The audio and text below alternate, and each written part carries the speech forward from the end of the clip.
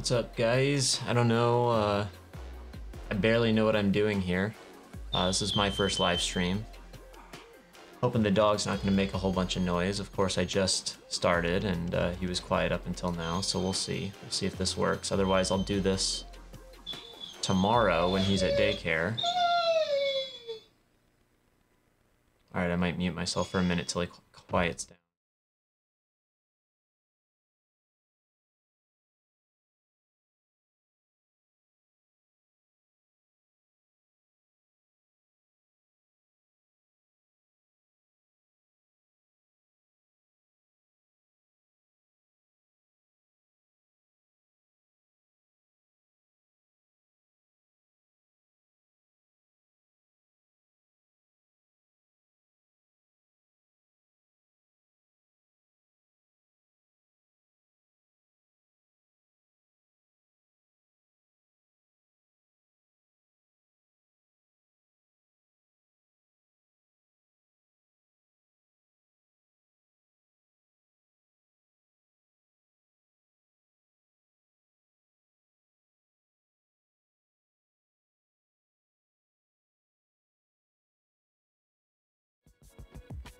Cool.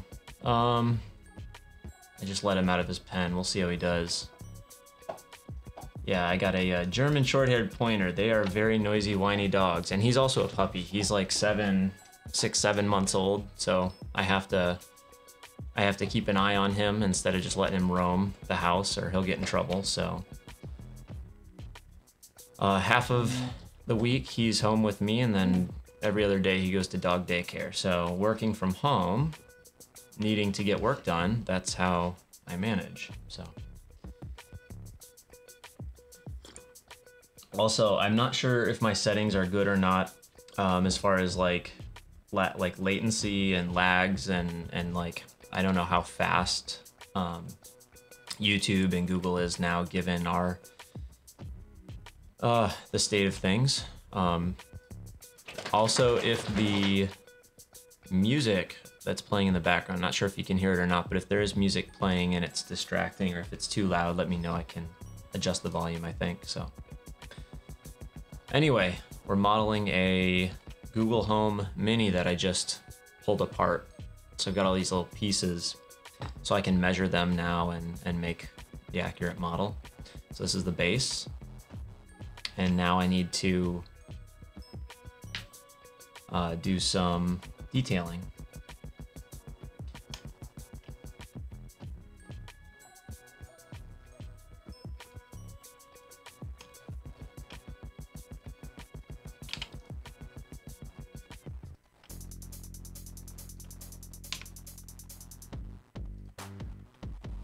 So where are you guys tuning in from? I'm gonna do my best to multitask and read stuff and answer. We'll see how it goes.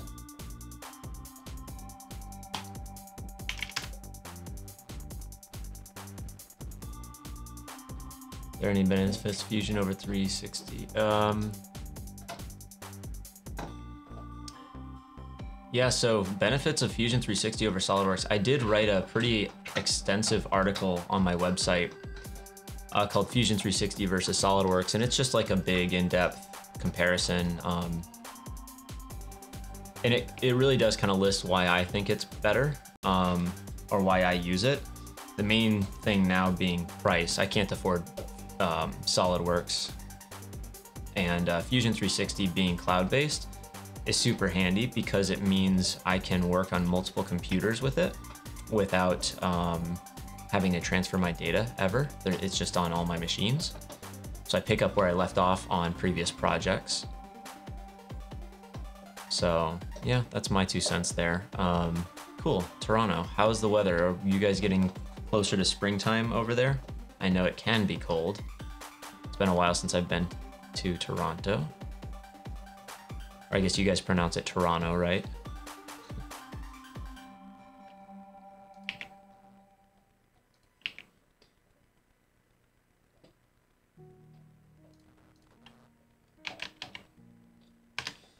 One thing I will say, at least too, in comparison, comparing SolidWorks to Fusion 360 is there are certain features that I find more robust in some of them. But that might have changed. I will admit it's been a few years since I've used SolidWorks. I've been using Fusion for the past like maybe 4 years. And when you use any tool, regardless of how good it is, often enough, you just get used to working around any sort of shortcomings or anything like that. So,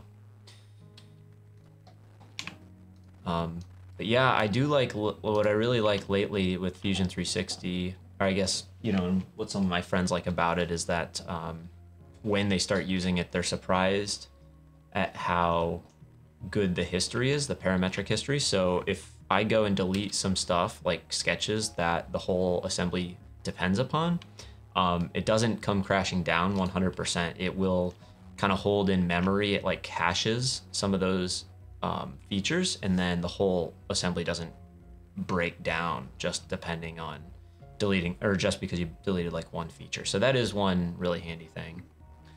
Whoa, Oslo, Norway, that's cool. And Kiev, nice.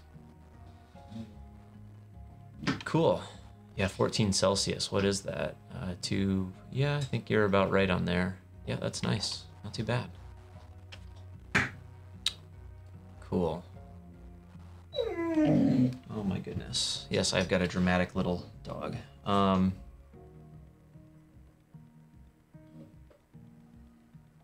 Cool.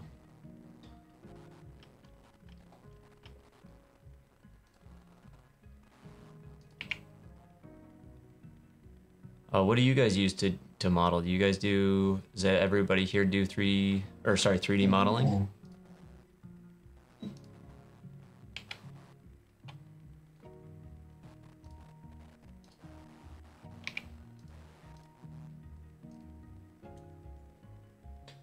Danish from India, sweet.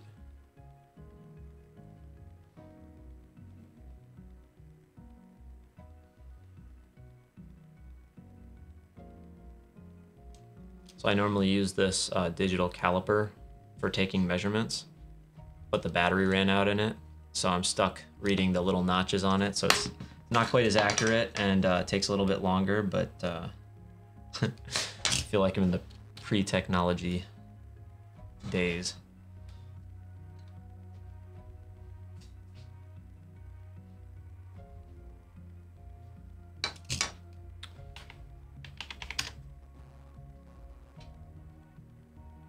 Did I try Creo? I have not used Creo, actually. I know of Creo because various industry events I've gone to in the past were held by PTC. And there were a lot of users of both like Creo and other, what I'd call typically more engineering-based platforms. But it's pretty robust, you know. Creo's, you know, I really any tool that you use is, you know, most CAD programs are capable of doing whatever you need them to do. So one thing that's cool about Creo, I do know from experience, is that you can create mechanisms which can be animated, like really complex reverse kinematics that can then be imported into Keyshot. Not everyone knows that. But that's how, if you wanted to animate like an engine or something really complex, you can do that. Whereas like in Keyshot, you cannot do that. You can't natively do like reverse kinematics or anything.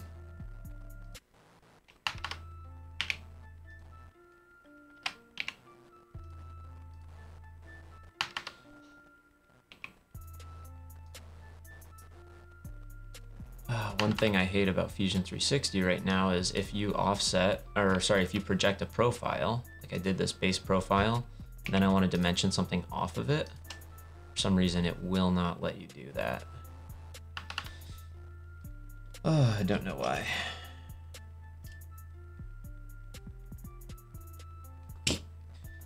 So right now what I'll do, since I'm learning that splitting my attention between the live chat and then making sure the dog doesn't get into too much trouble, as well as doing 3D modeling, what I like to do sometimes is just block in something and then go back in when I have a little bit more focus and then dimension and detail everything more accurately.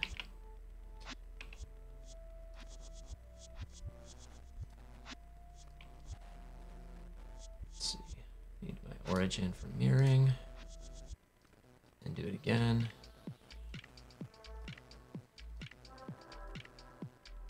Cool. Extrude those guys.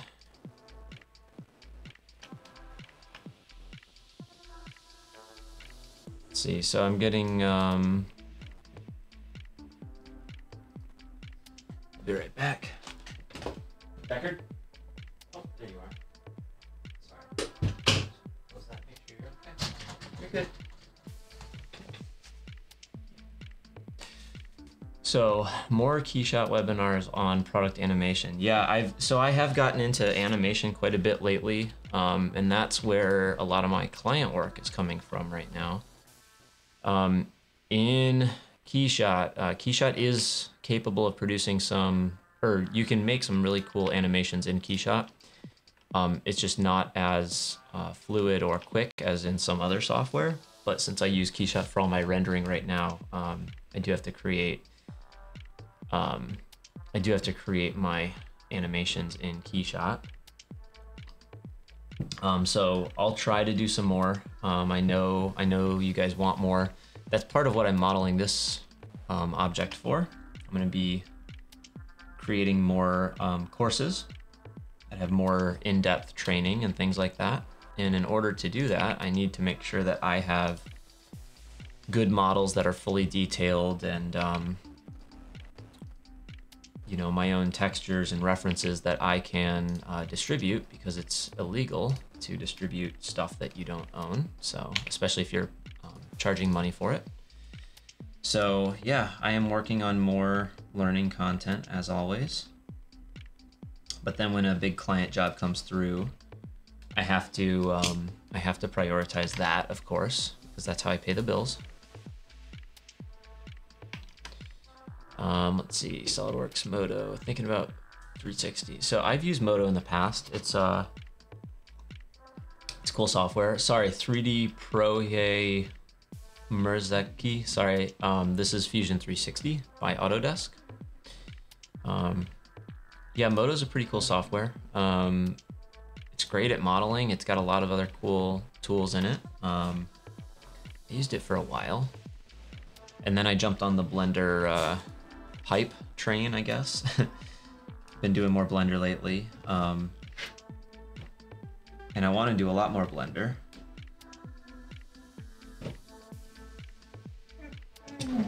But of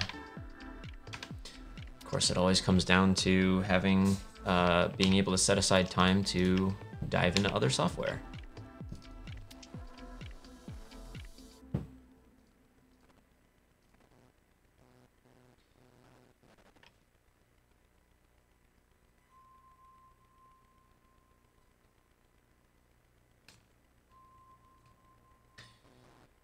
All right, what else we have to do here?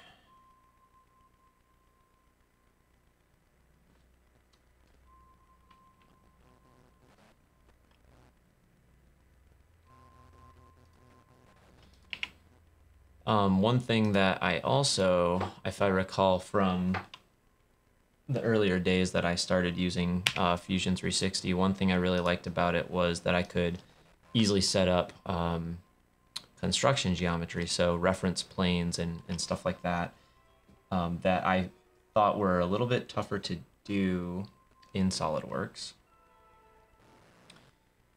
So for example, let's see if I can do it here. So just this line that I created here, I want to go ahead and set a plane along path, and then I can just choose this line, which seems that it's, you know, kind of some arbitrary point, but then I can use this plane, which is normal to that path. It's quite helpful.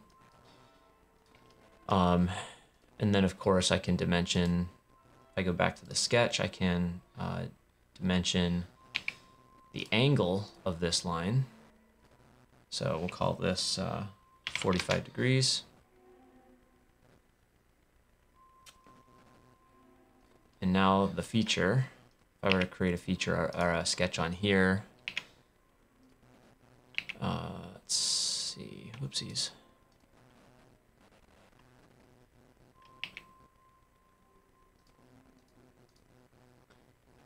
Finish the sketch first.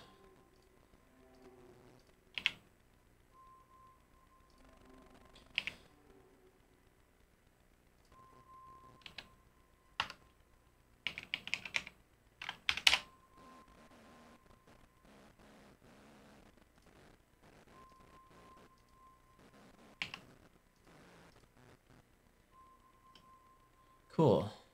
Czech Republic. It's far. Hey, Diego. Seeing some familiar names.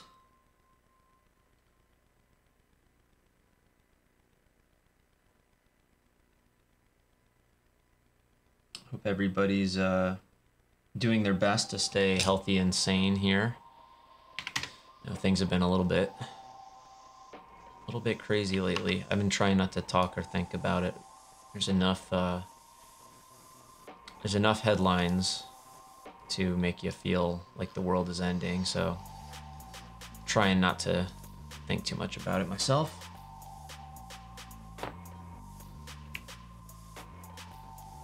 If I do more streaming in the future, since this is the first stream I've ever done on my channel, what type of content would you guys be most interested in? Any specific topics, any specific softwares? I use Fusion 360 for modeling. I use a bit of Blender as well. Keyshot for rendering right now. Sometimes do some rendering in Blender.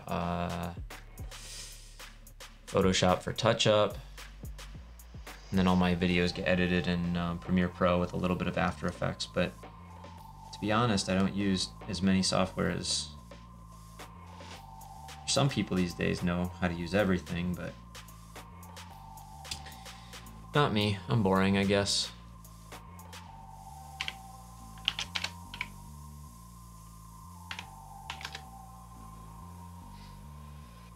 Glass lamp work. Oh, Dinesh is, I think, commenting on my recent project for it's on my Behance. I think I have the project. I also have it on my website, my wormhole lamp that I put in my portfolio. Thank you, appreciate it. It was a lot of fun to work on. I spent kind of a lot of time. I started it a long time ago. I'd say probably almost a year ago. Just and then I just kept doing a little bit in my free time here and there, and then eventually finished. That's a hard thing with projects that are kind of passion projects or personal projects, is they always take forever for me to finish, since they're usually on the back burner, you know, so whenever I get a few minutes here or there, I try to work on them. What is the dimension of this guy? Let's try to fix that. Cool. What's up, Alexei? Nice to have you. I feel a little awkward because I'm just modeling, and I don't know, I feel like it's a little bit easier to share stuff and chat when it's like when everyone can talk and see each other, but I guess that's what video calls are for.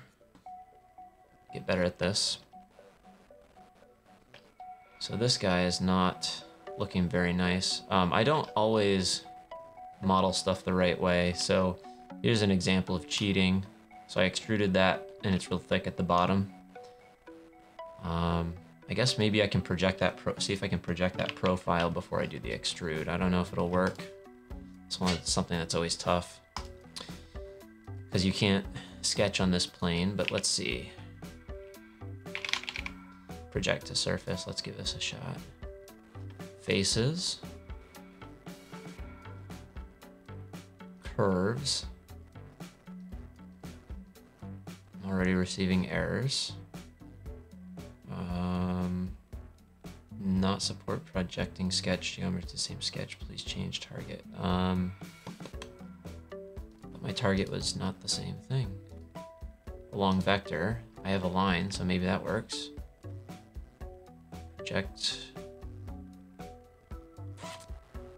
Doesn't look like it's working though. Let's see.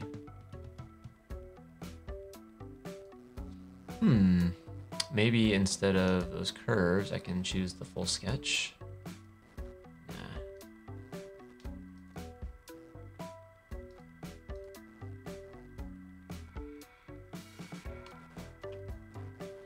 Also, what if I look at this plane?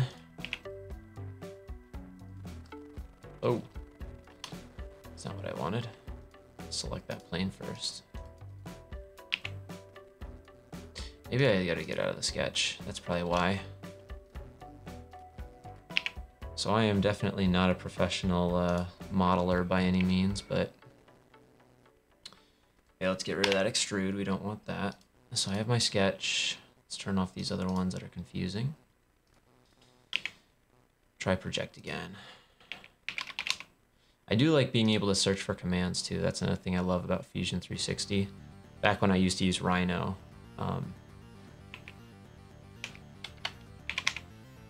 I really enjoyed that.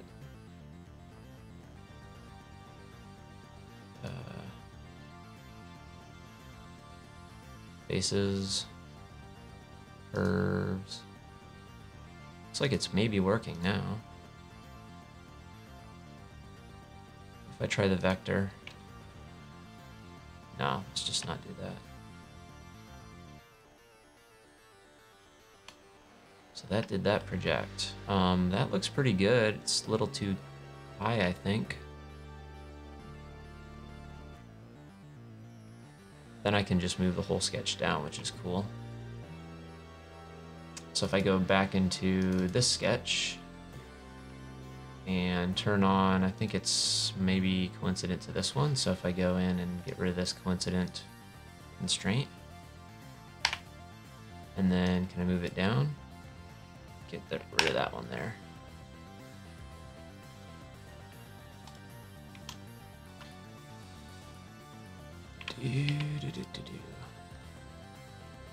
Bunch of stuff. Any cool takeaways from all my work this year at KeyShot Conference? Modeling in Rhino.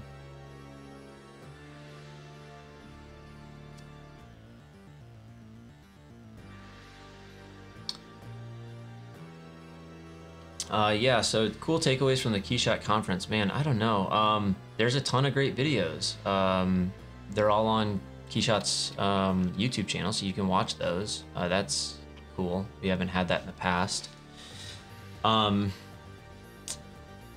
else? Actually, before I go and try to fix this, let me back up. Yeah, I used to model in Rhino. It's been a very long time, many years. Rhino's cool though. I definitely have nothing against Rhino. Especially if you're good at it. If you know Grasshopper, then that's even cooler.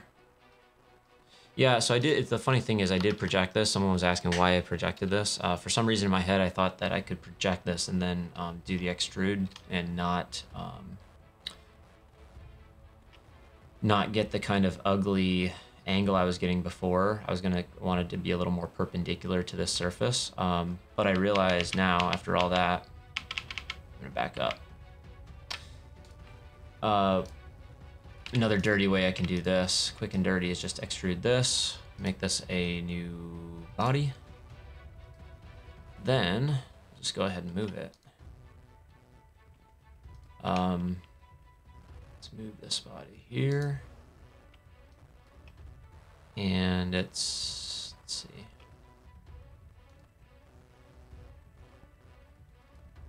Select this guy. Is that straight? Yeah. Cool, so really all I want to do is rotate this at like, kind of like a 45. And then position it where I want. So it's more normal. And then just do a combine where I can subtract this guy. No need to keep that. Oop. What did I just do? I want to do cut. Gets rid of that. That's more of what I wanted. One thing though is it's a little bit hard to control exactly where that ends up, so I may end up finessing that a little bit later. If I throw a short video of a designer, would I watch it? I didn't understand a subject here. I want you to explain. A short video of a designer. Sorry, Emre, I'm not sure what you're asking. You may need to reword that. What's up, Raphael? Hi. I've never been to Italy. Hope things are calming down for you over there. Andrew and Matt, you guys know each other? Whoa, Sam's on. What's up, Sam? Hey, Sam, you've probably done some live streams before, haven't you? I've never done one before. This is my first one. I feel a little weird, but I feel like this is the new world, being like holed up in my apartment, so I might as well get good at internet socialization. Oh man, what have things come to? Cool. Yeah, I think I want to move that up. So I'm gonna go back and change the location of this body.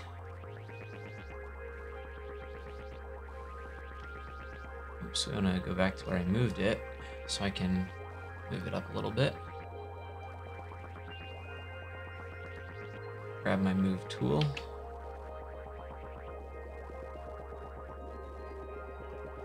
I think that'll work. Oh, that's smart. So if I move this up to my original sketch profile, well, I think it's smart. If I line it up, then this should now be more in line with where I wanted that cut to happen originally. Good enough for rendering. Doesn't have to be perfect. Hate to say it. Never done a live stream. Thanks.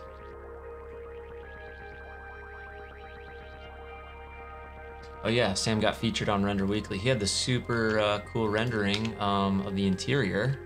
Looks like almost like a childhood memory. I really liked it. Yeah, that was super cool.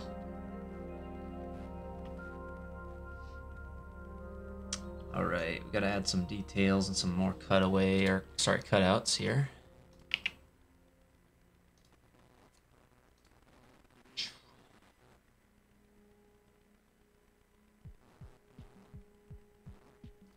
Let's see.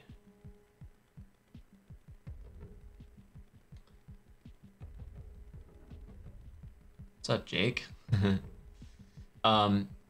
So I see that my video is lagging quite a bit. It's almost about a minute behind real time. That may just be the way things happen.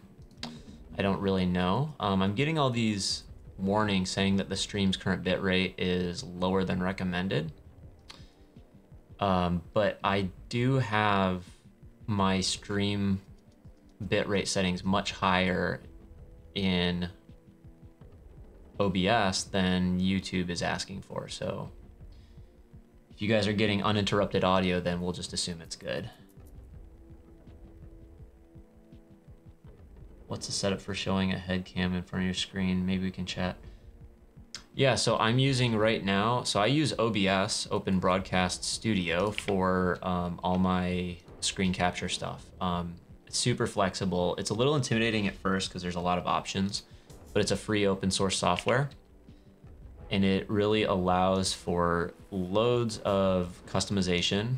You basically create studios, I think they're called studios, where you can set up like mix and match your microphone, your audio sources, like computer audio, webcam. So this is just my cheap webcam. I do have my Sony a7 III set up as a streaming cam too, using Camlink. So that goes into my computer, and OBS just detects all your peripherals and you can basically mix and match those. And then I made a little studio in OBS for live streaming, just like I have a talking head studio for when I record just talking to the camera. I've got a different one for screen capture, which is just my mic and captures the monitor. So yeah, I'm not into gaming, and I thought live streaming was just kind of for gaming, but obviously, you know, the way things have been lately. It's been very handy to have a setup that allows you to do this stuff. So yeah, I'm figuring out a little bit as I go, but right now just using OBS to set up my studio, and then you go into YouTube and kind of just, it gives you the step-by-step. So yeah, nice. Oh, coming in at 1440p, very cool. Yeah, that's what I was hoping. I do not have a 4K monitor. Well, I do have 4K pixels horizontally, but only 1440 vertical because it's a ultra wide monitor. So yeah, I would love to be able to get to 4K vertical, or I guess 2160p vertical, but that would require in this aspect ratio a 6K monitor, which I don't think anyone's come out with yet. I would really love to see that on the, like an ultra wide that is true 2160p by 59, whatever that equivalent is. But 21.6, see what's the cinematic ratio? Is it 21.9? And then yeah. Anyway, now I'm just rambling. So what's everyone doing? Are you guys, is it like business as usual for a lot of you guys, or a lot of you guys taking time off? Some of you guys without work. How is things going?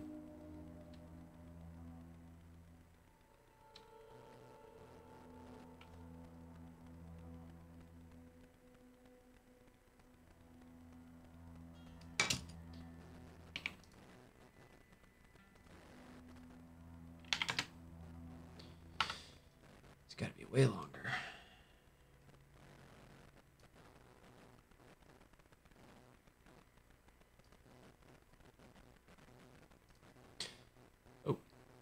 It's not what I wanted at all. Okay.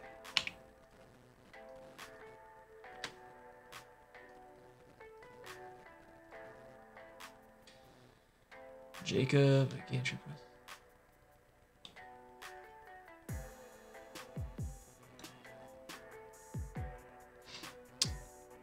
Raphael, not sure if you're, oh yeah.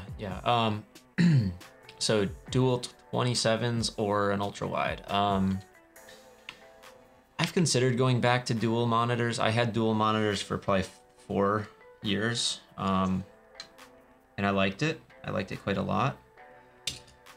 But I have to admit, ever since I went to the ultra wide, I've never really, the thought of losing the amount of horizontal real estate that I have now, I don't like that. It does not appeal to me. It's so much nicer having so much space. That really, I'll probably stick with ultra wide, to be quite honest. The only thing that gets to be annoying is placement of webcams. Everything has to go above your monitor, and ergonomically your monitor should be like right at eyesight. So having the webcams higher up, it's a bit awkward. I always have to like sit up straight and make sure my eyes are like right in line with the top of my monitor now. Whereas realistically, if I'm working without cameras or recording tutorials, I would actually want my monitor to be higher, like my eyesight right in the middle of the monitor, but that's the only downside for me. I really think Dell is best bang for buck on the monitor side of things, so gets my vote, at least right now.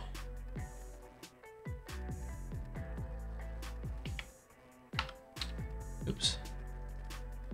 Losing my train of thought. I'm all modeling slow. It's funny how we cannot multitask. You guys probably know this, but your brain has kind of like a creative side that interprets like kind of pictures and stuff like that, visual and non-verbal. And then there's a side of your brain that's totally verbal, and you can't do both at the same time. So like, I'm huge on listening to audiobooks when I work, as long as I don't have to be writing or reading or anything like that. But of course right now, when I need to talk and think, but then also do some modeling where I'm like analytically thinking of what I need to do next. Oh, it's tough. It's actually a challenge, but it's kind of interesting. Oh, what do we got going on? sure how much. We'll get some extra spare time.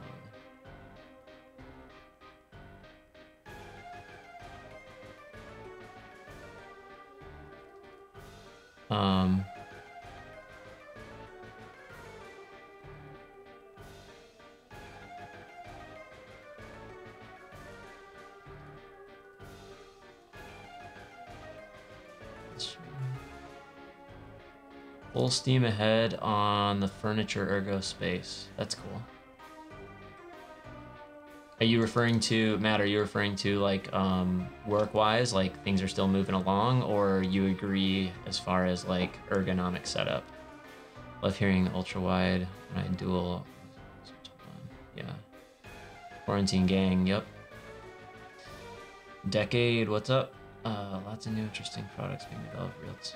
Oh yeah, that's true. So there's a bit of a kind of a dark reality is that in the, not that I want to at least, you know, I don't want to insinuate that we are anywhere near like wartime scariness, but a lot of the best inventions and most important inventions came out during World Wars I and II and other crises, which is, you know, unfortunate, but at the same time, important things have definitely been developed in times of, I guess, stress, you know, whether it's health, economic, or otherwise. So yes, the fact that people are now using their time and energy to develop new products and solutions is really interesting. So I agree with you there. So that may be silver lining to some of the kind of not so pretty truths that we've been facing. Oops.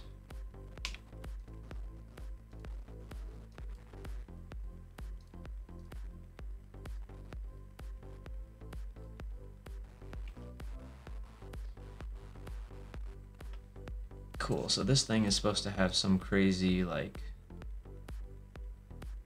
draft to it. Oh boy. Yikes. Yeah, some of these more complex parts that have crazy scoops and stuff, I may have to do these offline when I can actually think and troubleshoot properly. Oh man. That's all right though.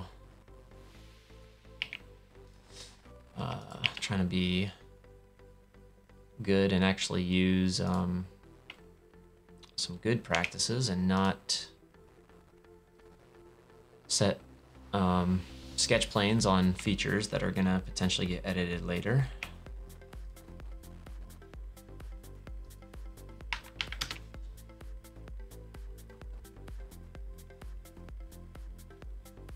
Why Fusion over SolidWorks? The short answer is SolidWorks is expensive. If you've ever tried to buy it personally, legally,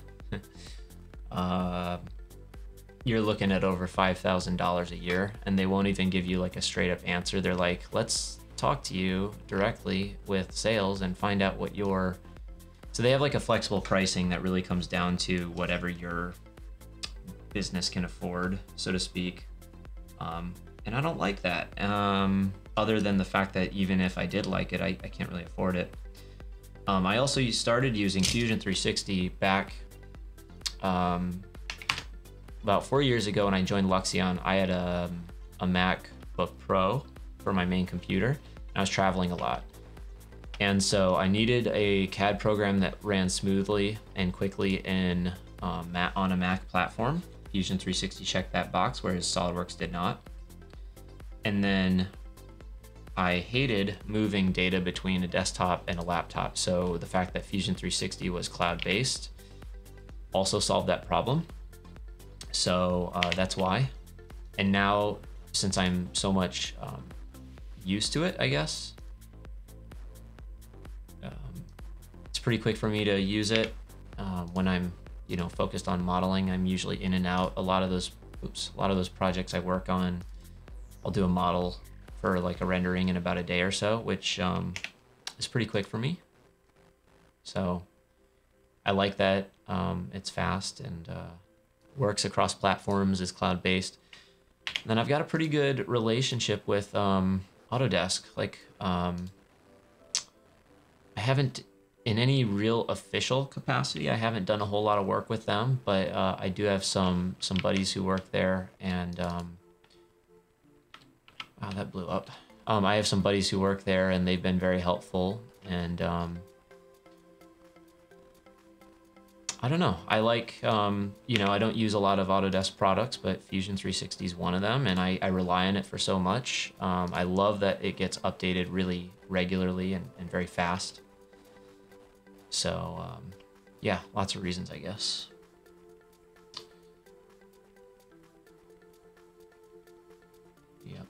Yep. I was talking to group designers. Yeah, Andrew makes a good point about being allowed in hospitals. So my fiance is a doctor. She is a pediatrician. I'm a little bit selfish in saying this, but I'm glad or thankful that she's not an ER nurse or doctor. I know they are really the ones putting up with the worst of things. But yes, hospitals are not only are they not allowing designers in, they're really not allowing anybody in a lot of places that are not critical. For good reason, though. I mean, it's definitely for everybody's best benefit. But yeah, designing for hospitals would be tough now. I think the maker community really is where it's at, though. I mean, a lot of people are taking it upon themselves to make things like masks or face shields and trying to donate them where they can. And I understand not everyone's effort is going to be to be able to produce legitimate products that actually work. There are some sort of regulations, so to speak. But I mean, all efforts are appreciated, and I think that the net gain of people's awareness and you know, understanding, like, kind of elevating design's role as a problem-solving mechanism is, you know, it's good because non-designers and other people and other workforces are likely to be exposed to that, which you know, is good too. You know, even my parents, you know, my dad's pretty resourceful. He does a lot of like woodworking and works in a shop at home, makes his own stuff, and he recently retired, and like he and my mom are making for a lot of their friends a bunch of masks that use some sort of filter, like a HEPA filter from like a vacuum cleaner or some sort of equivalent, and then they're like making like little pockets that those slip into, and then like using, I don't know, they're just being resourceful, and they're staying busy and making stuff for their friends to kind of help them out who are a little bit older, which is really nice. So I don't know, it's good that people are being resourceful, thinking of other people, trying to do selfless stuff, make you know, products that are for everyone's benefit, I guess. I'll stop rambling on this part. So I'm creating a couple of cutters. This is a little bit awkward, but you'll see what I'm doing here in a second. Hopefully it works. So what's my main sellers? Thanks for the feedback. It's just a student price. Oh yeah.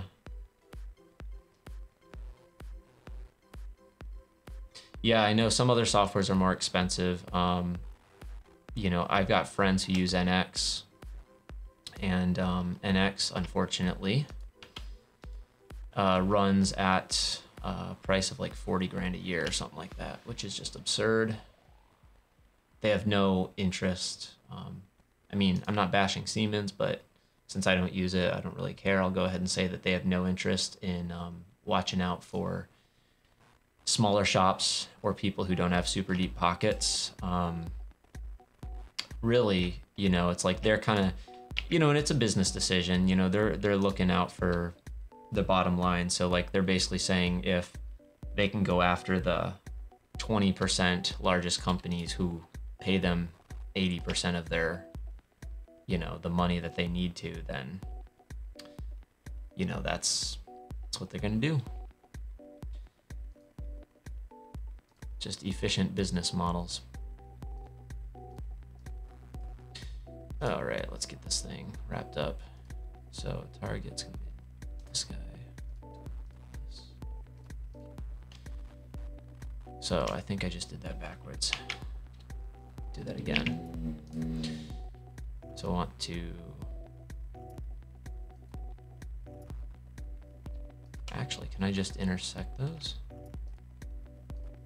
Maybe that's what I want. Intersect. I think that's what I wanted. So now if I turn on this body, where is it? This guy. I can take this piece and cut the one underneath it. So let's try that. Although it may not be large enough, I think I'm gonna have to do an offset. Let's do that real quick. 0.1.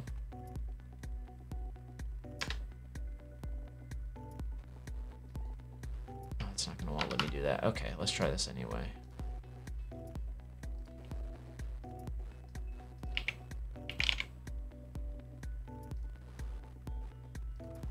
Do the whole thing. 1.05. So I made the whole thing a little bit bigger. Let's try cutting.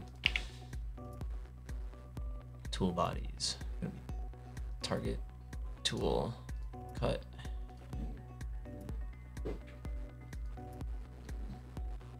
I did what I wanted to, but looks like I'm off by a little bit.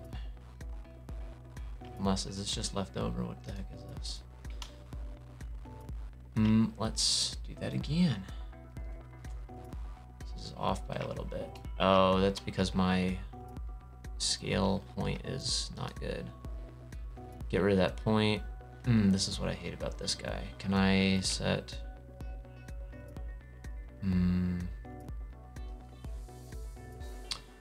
Yeah, let's go ahead and undo that. What's this? I'll just go back here before I combine these. Delete that guy.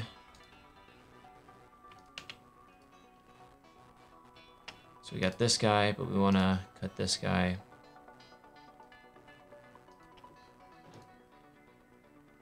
Oh man, what do I want to do? Where do I find inspiration? Man, that's a big question. Oh yeah, sorry, I'll come back to that. Inspiration, really everywhere. That's, I don't know, it's such a bad answer. Everyone says that, I feel like. Where do I find inspiration? Inspiration strikes me when I find other images that really capture my attention. So I'm mostly focused on making images, not designing products. Even though my portfolio has a lot of products I've designed in it, I think I get most inspired by cinematic films and really powerful images that other people have made. And then that makes me want to make something in a similar vein. For those who are wondering what the heck I'm even modeling here, I disassembled a Google Home Mini. It's in pieces and I've got the actual parts in front of me. And I'm modeling it with all the little details because I'm gonna be using this for some upcoming super secret stuff. It's not that secret, but some original training content that I'm working on. So yeah. All right, so I still want to combine these. Oops.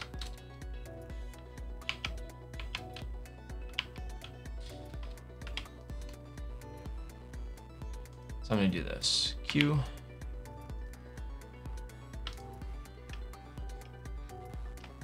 See if I can do this whole thing. 0.05. Now let's turn on this body here. I know anyone who's good at modeling has got to be cringing right now. Don't let Paul Sohi see this.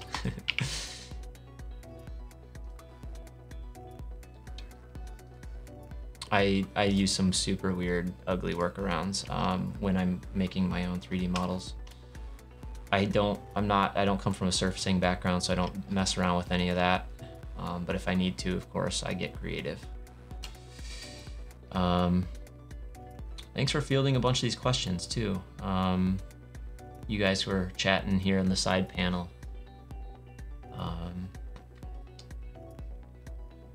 Yeah, looks like I'm so sorry, I don't know how to pronounce Russian. I'm assuming M. Sorry, yeah, I can't. Somebody in the chat has a really cool name that I cannot pronounce because I don't know how to speak or read Russian, but I think it's Russian, and if it's not, I apologize, but he was right, yes. I had to do a little offset. Okay, so we have this stupid little tab, and it even undercuts on the other side, which I don't even feel like doing right now. Although I might still have one of these pieces. Yeah, I'll worry about that later. But modeling stuff. Nope, let's do it. Forget it, I'm gonna do it. This one won't be as hard. So I like the fact that you can, I don't know, once I learned how to project sketches and the importance of projecting sketches in this program, project as much geometry as possible, which makes your model easier to update if things get crazy. So I'm gonna do another line down here. Let's dimension these, offset about 0.5 mil. And then this guy right here, do a line right around here, it's skinny. Oops.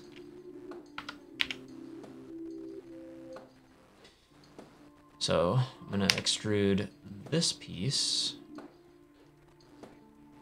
I think, yeah. This guy's gonna come up and in.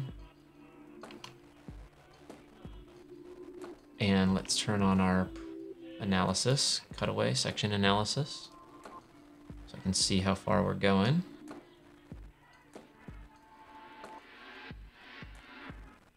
So this is gonna go really close. So this is a tab that you can actually push.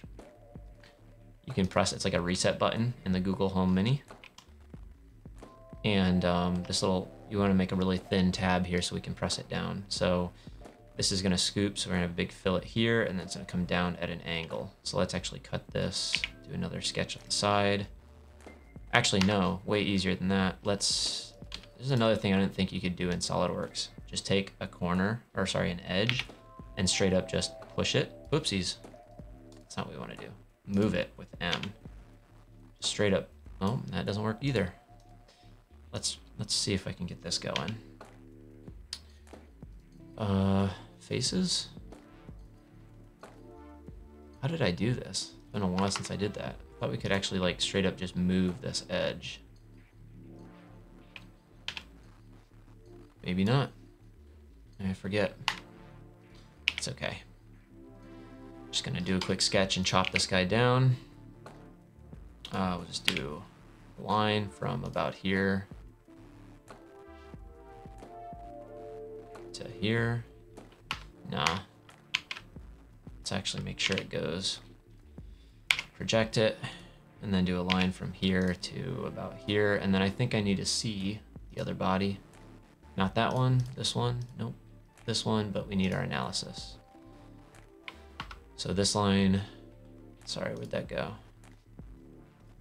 There we go. So this line's supposed to come down to right about where these two intersect. Looks good to me. So now we'll turn this guy off.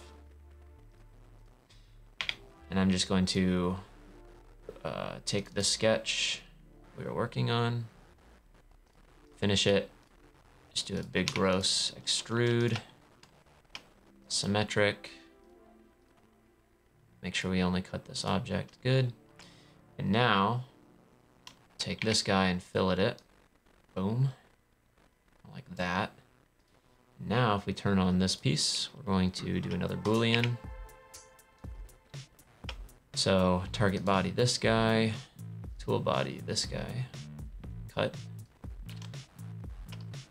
There we go. There's our nice little tab. So inside the product, this little thing hits a little switch on the PCB, and you're supposed to press this like dot with like a pen, and this little piece, this little arm flexes up and resets the device. All right, what did I miss in the comments? Oh, not too much. Perhaps I bored everybody. All right, we're getting pretty good on this guy. Just got to add a few bosses and other little details. Looks like we need to countersink the holes that go around. Those are, let's see, 5.5. These little guys. Let's go ahead and do this. So sketch on the bottom plane, and do, actually, can I do an offset? Nope. Project first. Oops. There we go. I don't know if you guys are like me, if this is weird or not, but sometimes I think it's fun to see how little, how few features you can make in your CAD timeline, like how few features can you use to get to the final design. And it's just occurred to me, I don't know how big I made these. What's the, hold on a second, measure this. No. Let's turn this off. What radius did I make these? Nope. 1.25. Diameter is 2.25. So 3, 4. That's probably about right. Maybe a little bit bigger. Okay.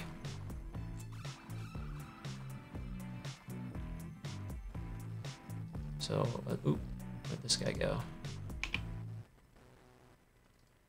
Oh, I turned it off, that's why.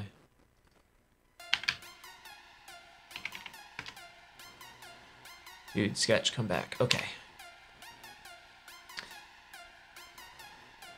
Also, little tip for Fusion 360, which is probably true for most CAD programs, but I will say something I've learned in the past, or a little more recently I've paid attention to. Oopsies. Let's make sure this is going just one side, and we'll do one. So one thing you can do to help with the robustness of your design is use as few sketches as possible and reference as few items other than the origin as possible. So in this case, I just made one little extrude, but I want it on all 4 of them. So the best thing to do at this point is to mirror that feature. So mirroring features is awesome. So I'm gonna select the feature, which was this extrude, which I think I can select. Oh, I'm not sure if this is new or not, but selecting features in the timeline. I've wanted to do this for a long time, and it seems like it's working. And then mirror it on over. Set it to identical.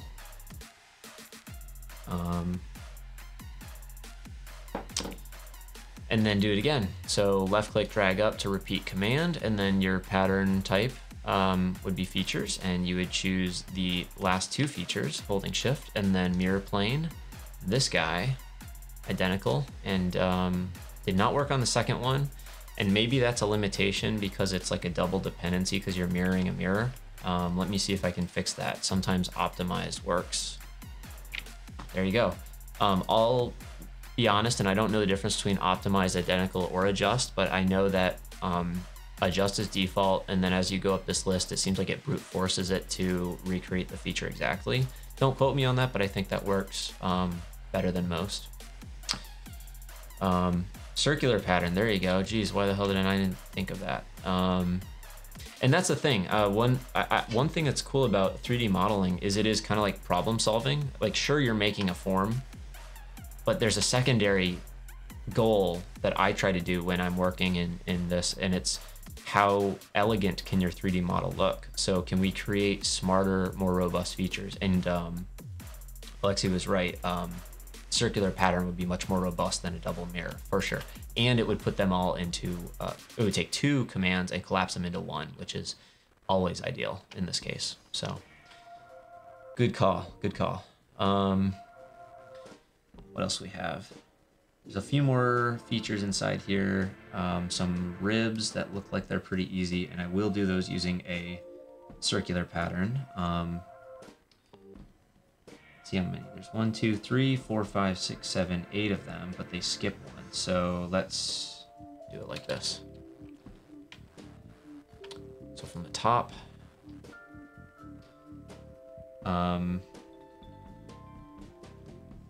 it's going to be a little bit interesting. Yeah, I think an extrude is probably the right way to do this feature. So sketch from the top plane and then project my circle profile. And then we're looking for a little notch here. So we'll go on and use the center rectangle. It's trained like this, and then we'll resize it. I want this to be vertical, the origin. And let's see how wide this guy is. Just about 1 mil, so real small. Call it 1.25, and then other direction, looks like it's closer to 2. And then we have another part that sticks out lower. So we're going to actually do the whole thing. I know what we're gonna do. We're gonna set this, let's see. We're gonna make this 3. And I do want this to go right into, I want it to just pass the circle. Actually, let's make it tangent. So we're gonna do a tangent from here to here. And I don't know where my circle is. Let me see if I need to project that. No,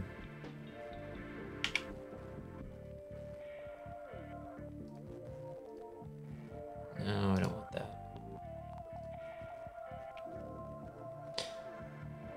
Let's actually finish that sketch. See if I can do that now.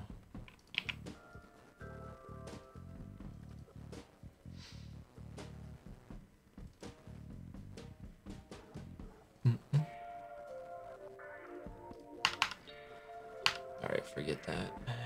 Just gonna go ahead and see why I couldn't project that. Maybe we want just edges.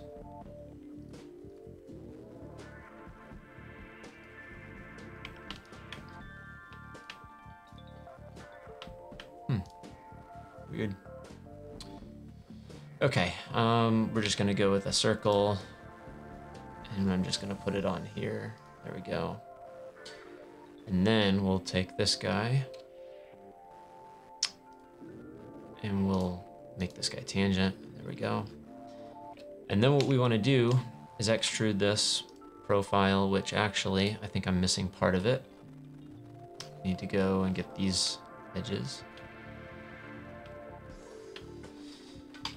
And then we want this to be offset plane.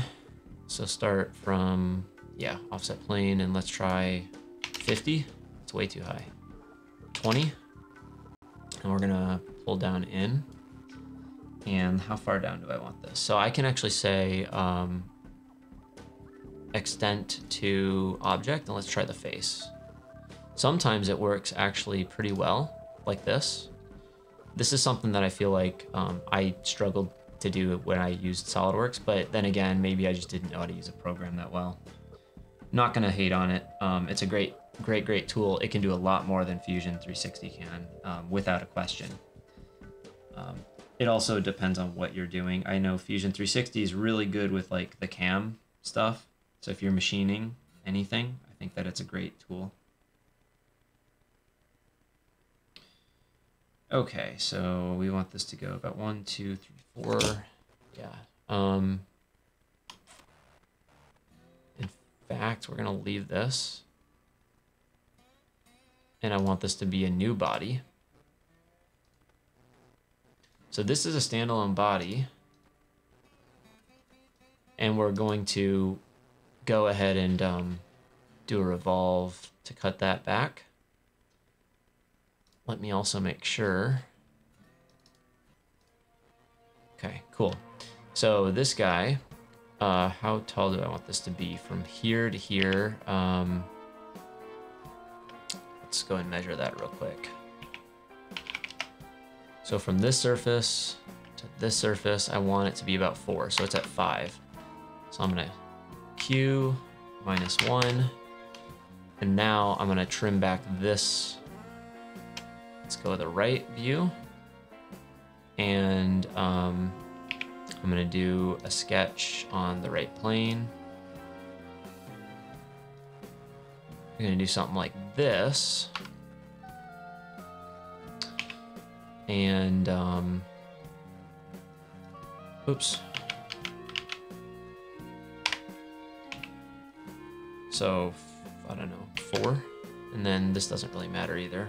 Call it 5. That's just a matter of where we place this. And then what I want to do is be cutting in. So how far from here to here? Probably 1 by 1 millimeter. Yeah, we'll call it 1. We'll call it 0.75, and then probably the same here to here. And now what we want to do is revolve this profile around the central axis. And we only want to cut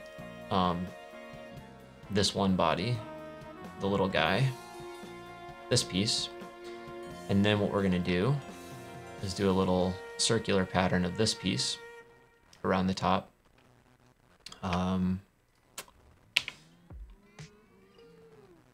So here's our, we want to pattern bodies.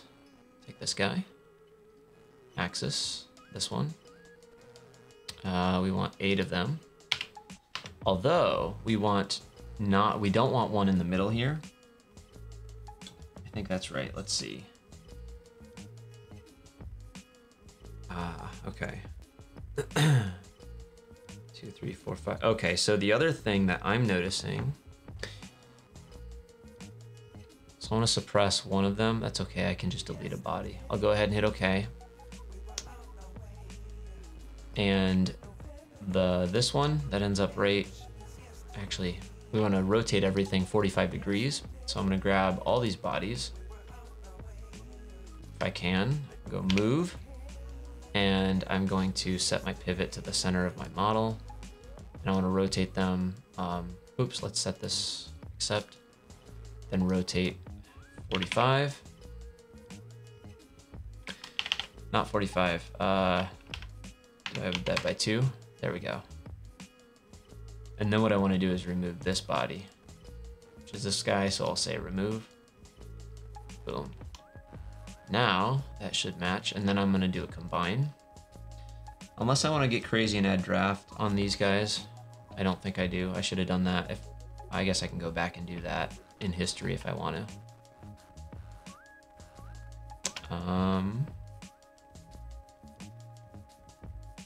Do I want to try that? Let's see.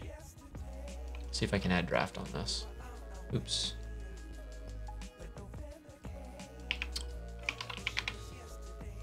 All right, so plane. Faces. I don't know, I've never used this tool. Oh, let's see, can we switch that? Okay, so I want to go the other way. Let's try that again. Plane, and then our faces for draft is going to be this one and this one maybe. And then we're going to pull, look at that. That's cool. Do I want to go in or out? Let's find out. Let's go out and let's do, 2.5. Just a teeny bit. Again, this is cosmetic, honestly. No one's manufacturing this. I'm just going to render it. Boom. Got draft. Okay, what's been up? Have I tried other rendering software? I have used Cycles. I've used Eevee. Both are in Blender. I'll be honest, I'd love to use Redshift. Everyone loves Redshift now, it seems. It's very popular. I know Octane. People love Octane. Both. Octane seems like it's a full nodal-based workflow, which is really cool. Kind of like Keyshot's Material Graph. What other software? I mean, V-Ray there's a reason it's so popular and it's used by so many studios. Wouldn't mind getting into it. You know, I'm not biased or like married to any software for rendering. It's just that I've used Keyshot for so long and I know how to use it, so I'm inclined to keep using it. The other thing is, if I want to go into one of those other software tools, I have to go into one of those tools as a standalone. And Keyshot currently for me is a standalone renderer.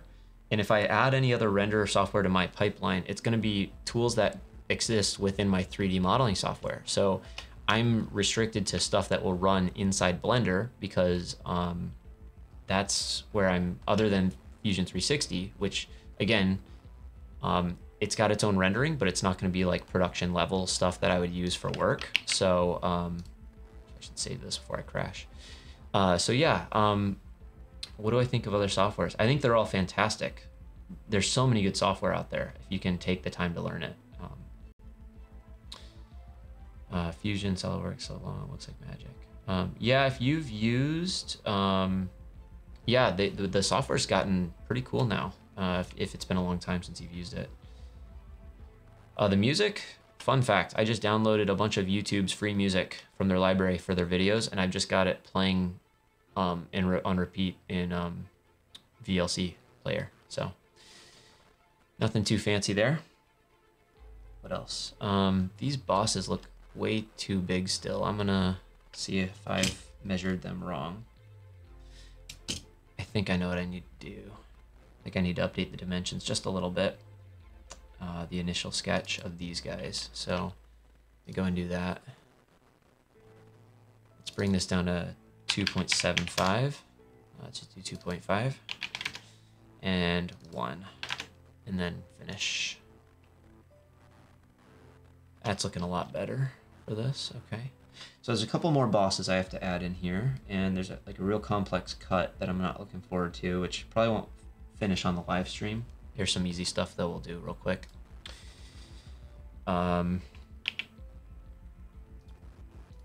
Cool. So we get a plus sign in the middle of this little reset button, and then two bosses on either side of it. So let's go ahead and do that.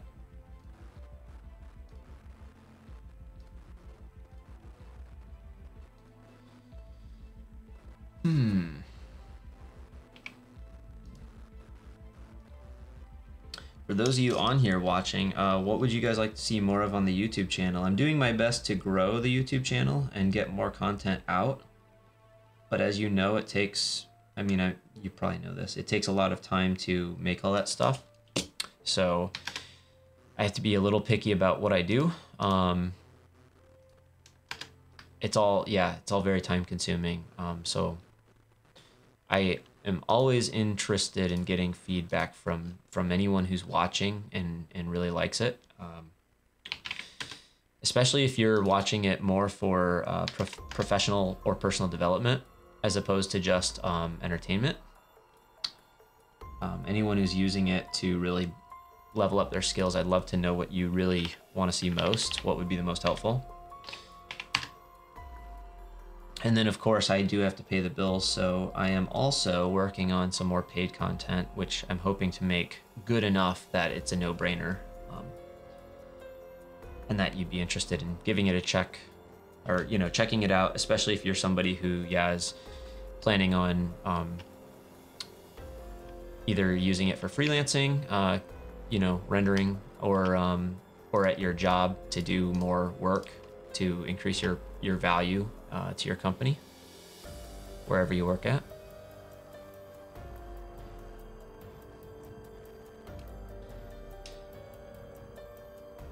Diamond materials driving me nuts, adding cloudiness or roughness to it kills all dispersion. Yeah.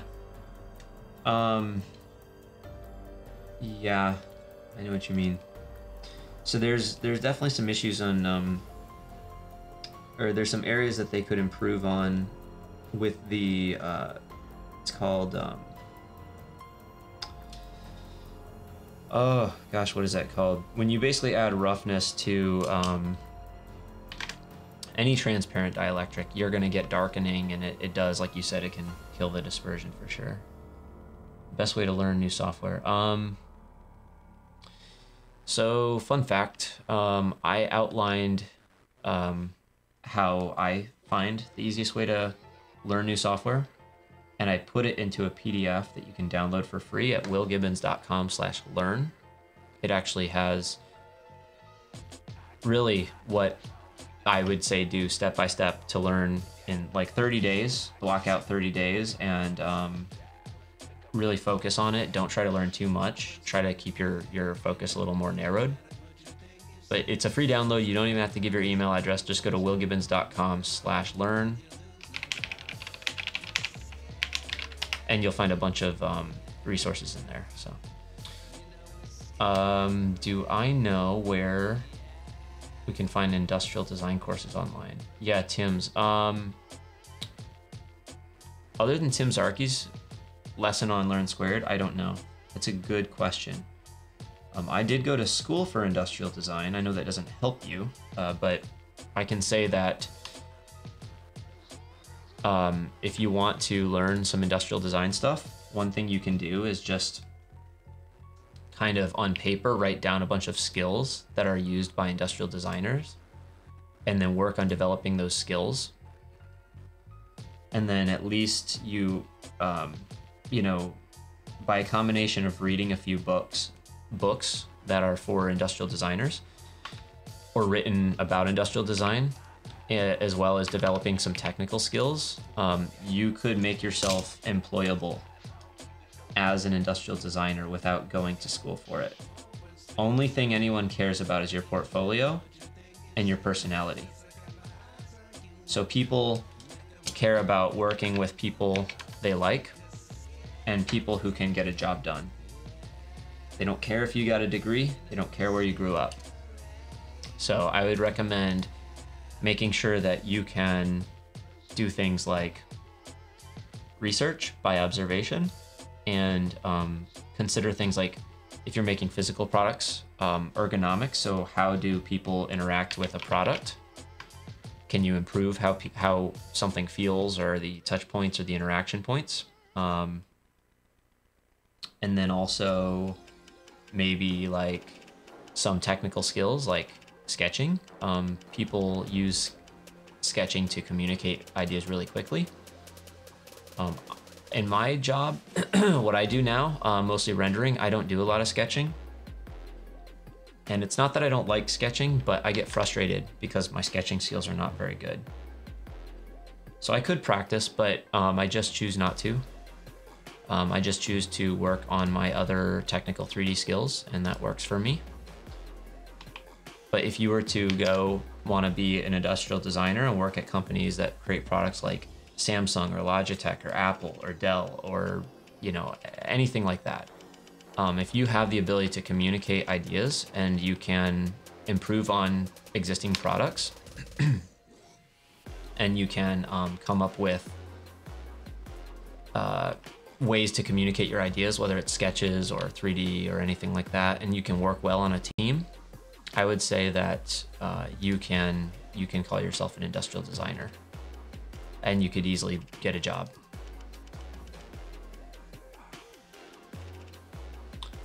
What am I doing here? I want to go this way.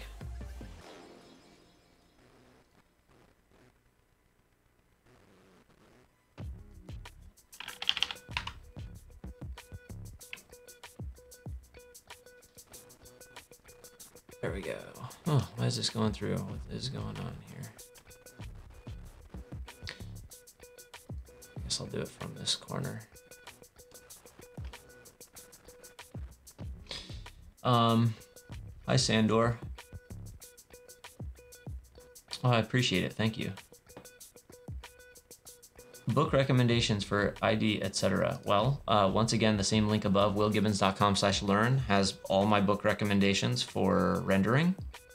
There's an article on it, there's a video on it, and there's links on my learning page if you want to support me. If you order anything through Amazon using my links, I get a little bit of a percentage of the sale, and it does not cost you anything. Now, as far as ID, industrial design, again, this is maybe a little bit harsh, but I feel like there's not a lot of good industrial design books. I've read quite a few books for designers, and you know, I found them boring as hell. I hate to say that, like, and that's not bashing on anyone, because I know some people put a lot of time and energy into writing books that they hope are to help people. But really, it's just I don't know, man. Industrial design is a weird space because it's kind of this old or antiquated, like it kind of needs to go through a bit of a revolution, or a change, I think, because oh, sorry guys, I have to answer a call real quick. Hello? Hello?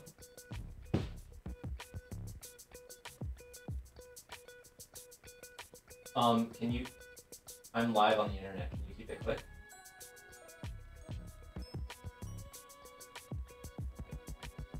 Can you ask someone who's working there? Thank you. All right, gotta go. All right, shoot a text. So I asked the fiance to go grab batteries because this little guy ran out of batteries. She can't find them, so we may be without batteries.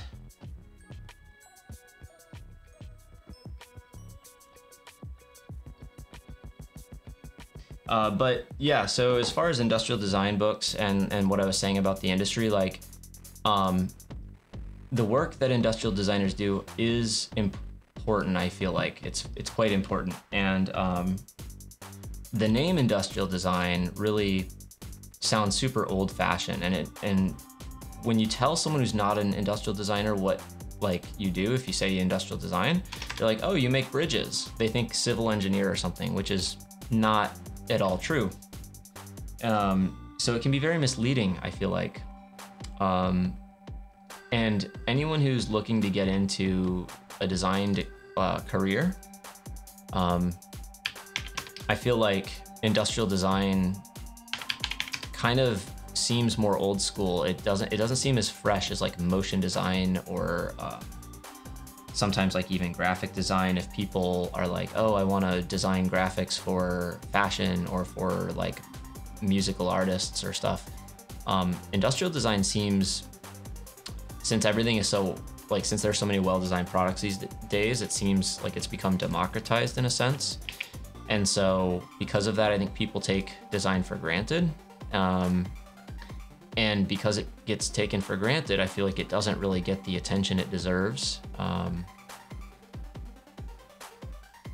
So I tend to, I don't know, industrial design is one of those weird ones. And I think I think for all those reasons, that's why it's kind of like, I don't think there's a lot of great books on it. Just seems very old fashioned. I don't know. Wish I had something different to say about it. I mean, it's not that I don't like it, but I think that there's definitely a need for some resources, some more than exist. I think that there are some really good YouTube channels on industrial design though.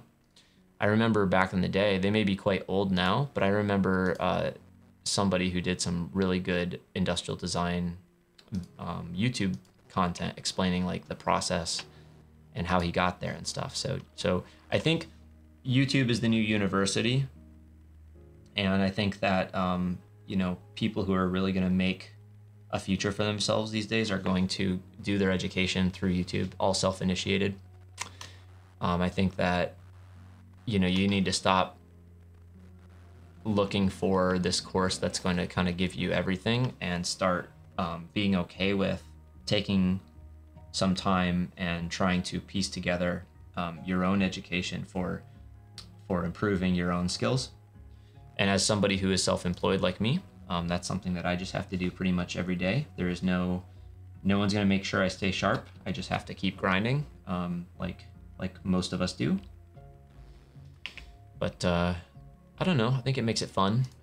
I think it's cool. It's kind of like the wild, wild west. It's like, you know, education reform is much needed in America, maybe in some other areas too. But that's a big topic. Big topic I probably shouldn't get into. I got a lot of opinions when it comes to education.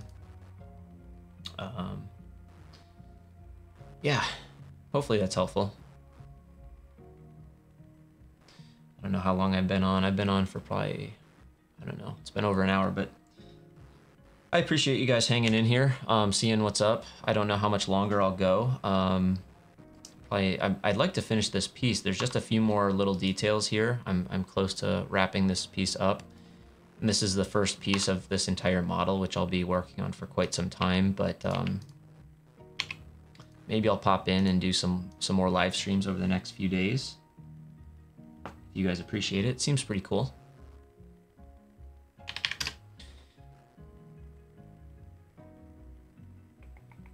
Where am I looking for? There we go.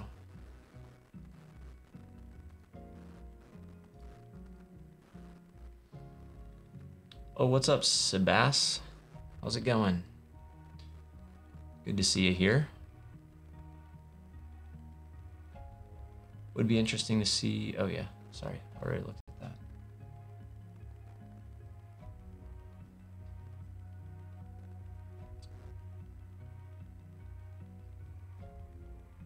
Always plan to find a better job overloaded, exhausted. Yeah, I hear you there. It's tough when you have a job that pays the bills and then you come home and then it's tough to find the time to do more work. That's always the hardest. Whether you're hoping to jump ship and do your own freelancing, or whether you're looking to change jobs but stay employed by a company, that's always tough. But it does come at a sacrifice.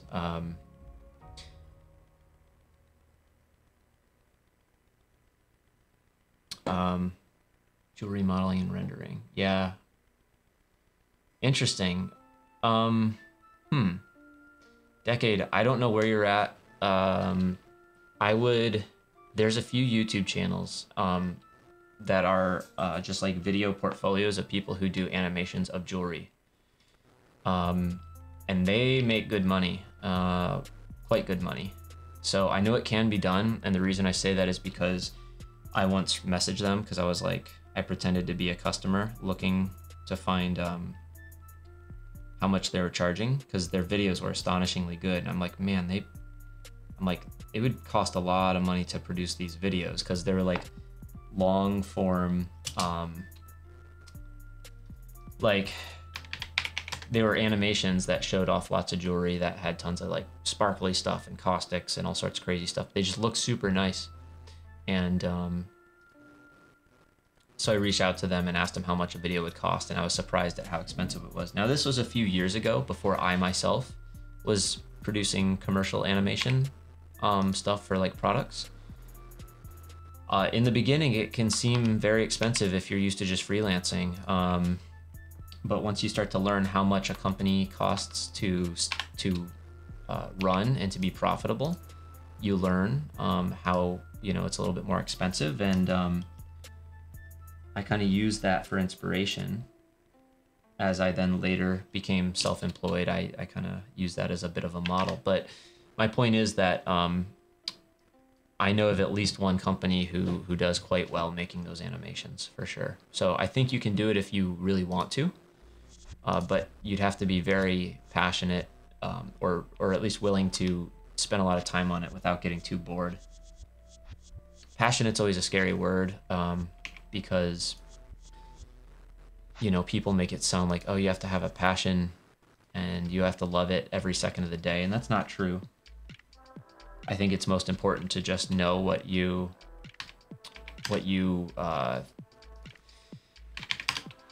like, find something that you can, you know, whatever you get the least bored of, like that, you could call that a passion. You know, like, I like doing rendering and animation for companies, but that doesn't mean I love every aspect of my job. There are some days where I have to do certain tasks that I am not at all interested in doing, but you have to like everything else that goes into it enough.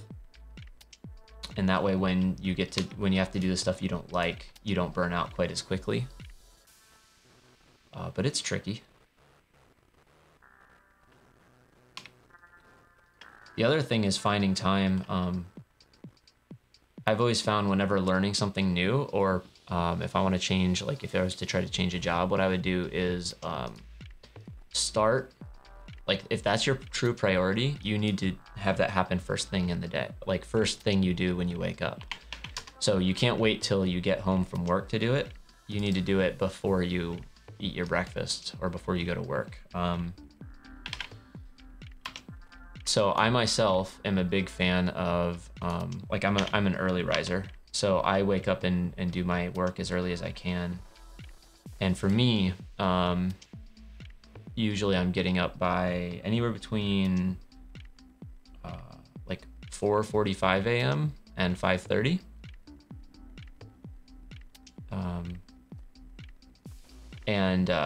The reason is just because my energy levels are good in the morning and they're not good at night.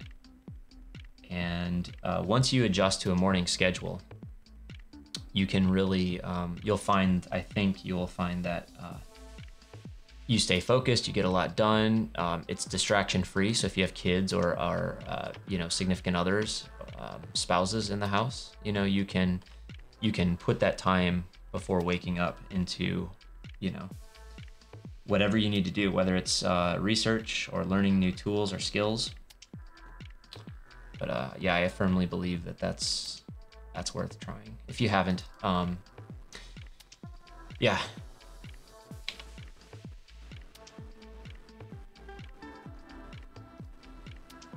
The other nice thing is most people don't start real early. So if you do, and you work like a normal job till like 5 a.m. or 5 p.m. I think for most people, like 5 p.m. is between 5 and 6 p.m. is where most people stop working throughout the day.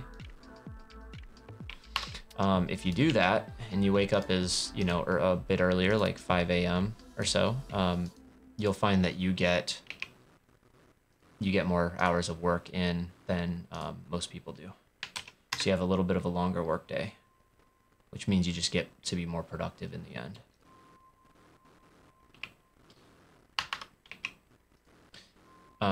Yeah, what are you guys all working on?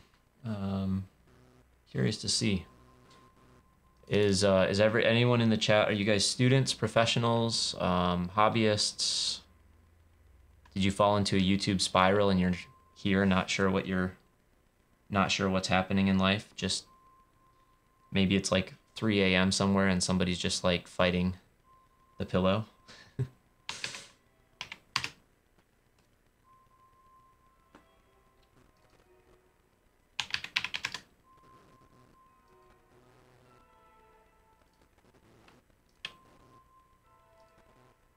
How many hours do I put into projects? I don't keep track because if I did, I think it would be a little bit more than is healthy.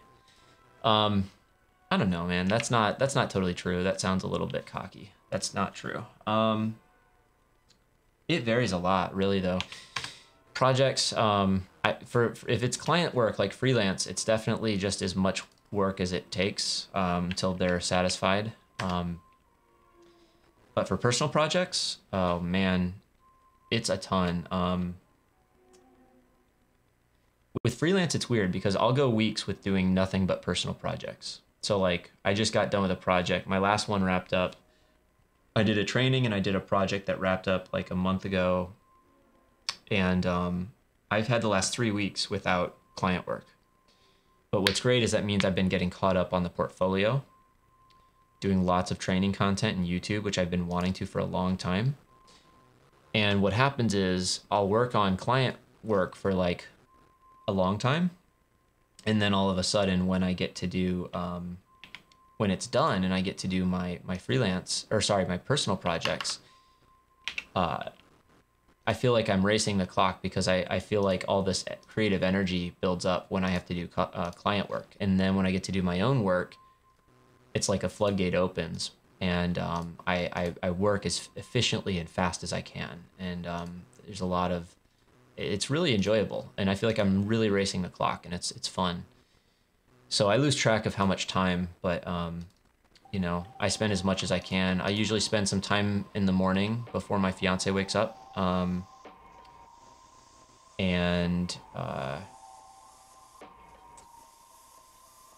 Sometimes even, she works at the hospital, so she'll work weekends and evenings and sometimes overnight. And when she's doing that, I'm logging more and more time on my personal projects. So yeah, you know what? I want to extrude this as its own feature. cannot select through. Say select sketches.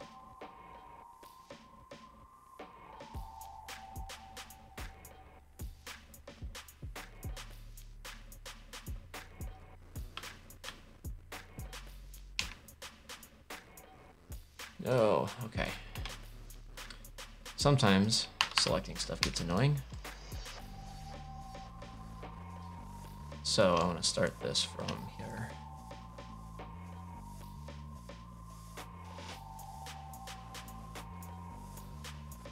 There we go. I just want to do something like this.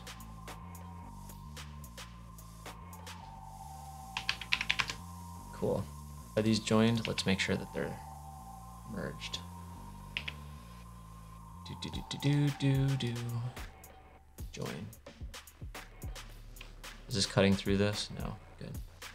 All right. A bunch of stuff came up. Let's see. Working as automotive, as a freelance interior designer. That's cool. Or interior design engineer. I've worked on mostly Audi, Lambo, and Aston cockpits and center console. That's badass.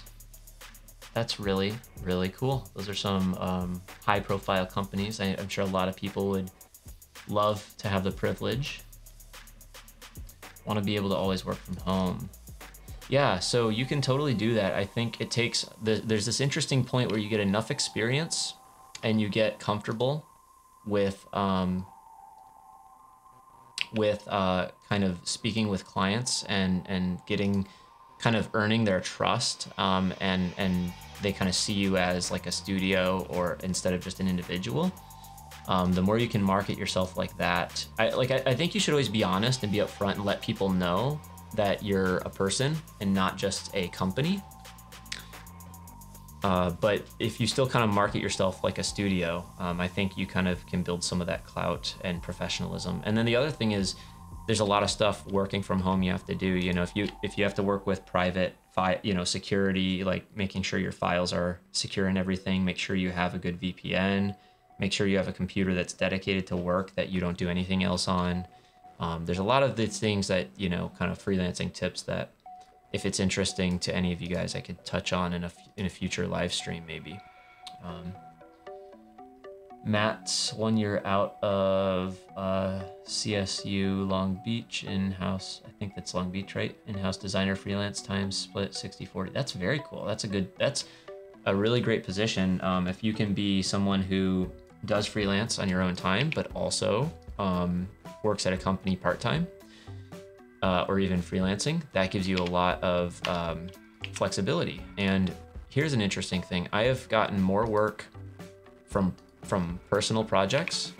Almost every client that I work with comes to me and says, you did this one project and I really liked it, so we want you to do something in a similar vein for us. And out of the 2 projects I've done lately that are personal projects, that I put the most time and effort into and that got the most recognition, I've gotten client work from.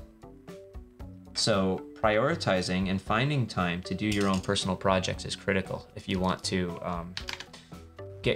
capture the attention of companies, because your personal projects are not going to be kind of hindered by bureaucratic red tape and stuff like that. So I think everyone should spend as much time on personal projects as they can afford to.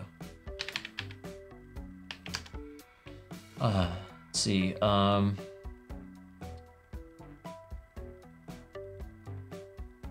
Yeah, I'm sure the more, for Sandor, I imagine the more high-profile companies you work at, the bigger the companies you do work for, the harder it is to work from home. I totally understand and appreciate the reality of that. But the visualization stuff definitely helps. The other thing I'd say is, sounds bad, but take advantage of our current state of coronavirus or COVID-19, because what that is doing is it's forcing a lot of companies to allow their coworkers to work from home or remotely. And once they learn that people are still doing their work, they're going to find that, wow, some people work better from home and they can reduce their operating costs by not having everyone at the office all the time. So I think some industries, you're going to see a big shift where more people work from home after this pandemic has calmed down a little bit, which is one of the nice upsides, I suppose. That said, if anyone has family members who are or have been affected by it in a negative way, I'm sorry. Sorry to hear that. It's always crummy. But what else do we have here? So my R2 should arrive. So Decade's getting an upgrade to the PC. That'll be sweet. An RTX 2060. Very nice, very nice. 25 minutes per frame. Yeah, you know...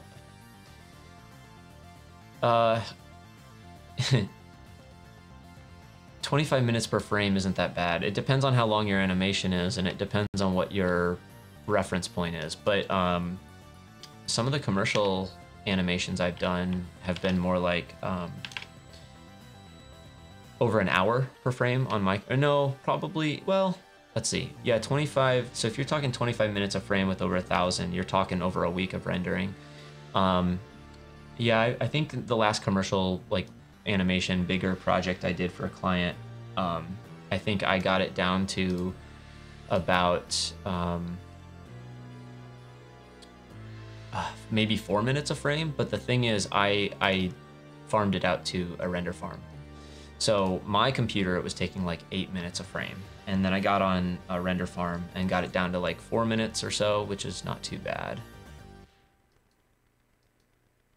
But yeah, I mean, they take long. There's no way around that. And I will admit, even Keyshot in some instances is not that fast when you get into the animation work. Hopefully with some of the, I know some of the GPU stuff is actually looking quite promising for bringing down the time animations take to produce. So I'm hoping to see some benefits from that. But I'm not actually rendering on the GPU personally. Maybe eventually I will. Let's see what else we got. Jewelry design render for 3 years. Loved it first. Lately been doing everything but design and rendering. Maintain 2 web shops. Oh, that's interesting. Yeah, you got to learn to, well, it shouldn't make it sound like it's easy, but you definitely have to kind of push yourself to push back so you're not inheriting jobs that you don't want to do, which can be hard to do. It's easier said than done. I understand that.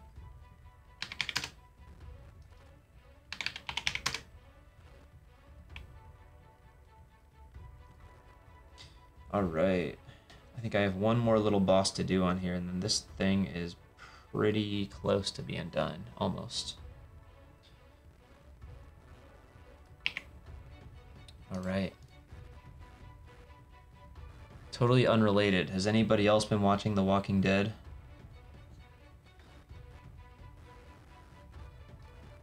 I don't care what people say. That's like my favorite show ever. I will watch apocalypse and zombie shows forever. My absolute favorite genre. I like horror films, but zombie and apocalypse shows or films, definitely my favorite. So if anyone has any good recommendations for zombie apocalypse or other kind of apocalyptic shows, or even audiobooks, whatever, let me know. I'm interested.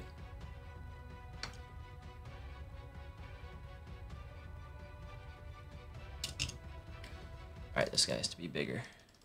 I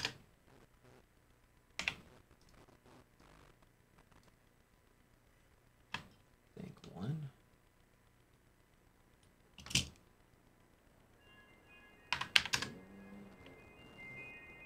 Yeah. Oh, the prison season. I think that was only like I think that was only season 2 or 3. Nice, Guillaume. That's crazy. This week's episode was pretty good. Yeah, prison season was old school. I feel like that's still like, that feels like nostalgic times to me, because that was back quite a while ago. It's crazy to see it still going on, but they're gonna be coming to an end here pretty soon. I have not read the comics I read the last comic. I only have the last issue as kind of like a collector's item, but I did not read any of the comics. So anyone who wants to talk comics, unfortunately, I'm out of the loop there. Kingdom on Netflix is pretty good. Oh, I have not. I've seen it advertised. I've not heard a thing about it, so I'd have to check it out. I have access to Netflix, so that's cool. I got to admit, though, as somebody who, like, I don't have a good amount of patience when it comes to watching, like, shows or movies. So, while I know Breaking Bad is great, I never finished it. I never made it past season 2. You guys are probably gonna hate me for that. I also never made it past season 2 of Game of Thrones, but I hear that a lot of people got pretty pissed on how that ended, so whatever.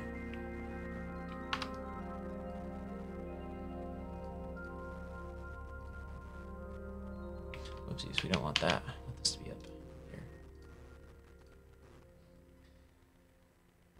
here. Okay.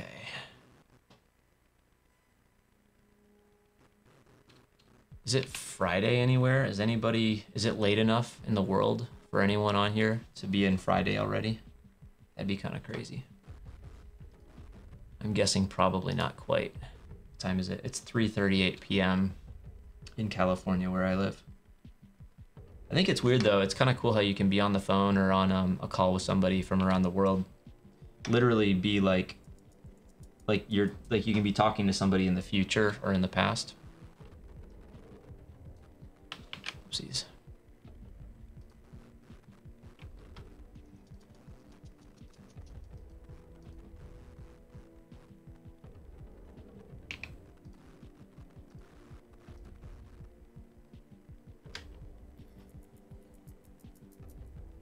What is this?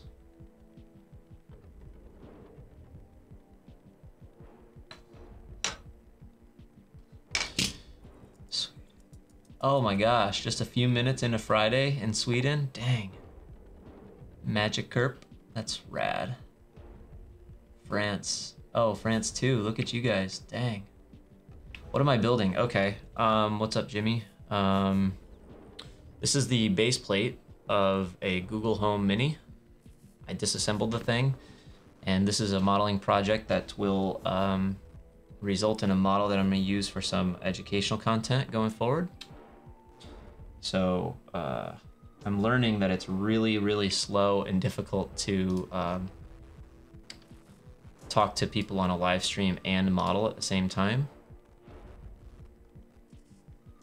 But it's good to be challenged, I suppose. Probably in the future, as I do more of these live streams, I will probably get a little bit better and, whoopsies. And I'll probably do something where maybe I keep messing up,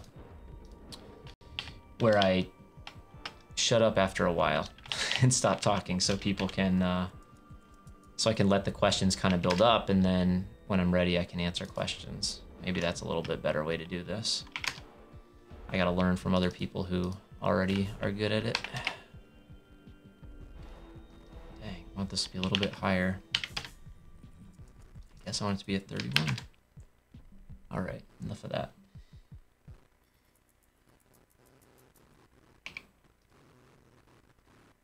Also, I feel like my brain's going to mush. It's already kind of end of day. I've got these lights on me, they're pretty hot. I did the live designer roundtable with Keyshot and a bunch of other people on the Keyshot YouTube. Well, yeah, it's on the YouTube channel now. As well as a few of the live streams on the Keyshot render, man, where are my words? On the Keyshot World virtual presentation the last week. So that plus some other stuff, I feel kind of ready for the weekend, you know? Yeah, so this'll be live, or I think this gets archived to my YouTube channel. Actually, I don't know how that works. I imagine live streams stay live on YouTube. I've never done one, so this is my first time trying. So we'll see how it ends up going. Let's get this thing extruded.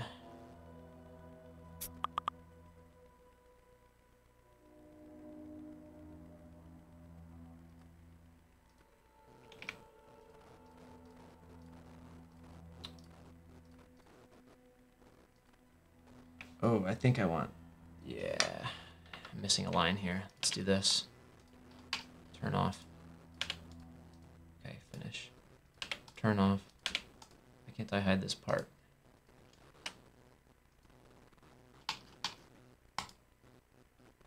Oh, I should make this the same size as this. Let's edit that sketch. I need a cold beverage while I do this. Maybe next time I'll live stream with something bubbly. The Boys? Is that actually a show? I've actually never heard of that. Sorry, Decade. Maybe I heard of that. Sorry, what is it? Give me a reminder.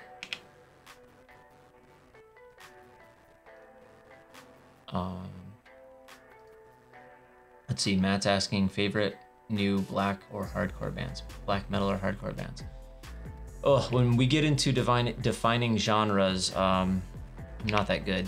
So I used to listen to a lot of, it's like my music listening journey kind of started back with like, kind of like pop. Pop was listened to in the house, like 80s pop growing up. My mom.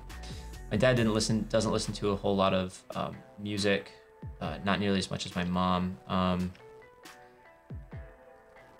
And so I would, grow up listen to 80s pop, I don't know what.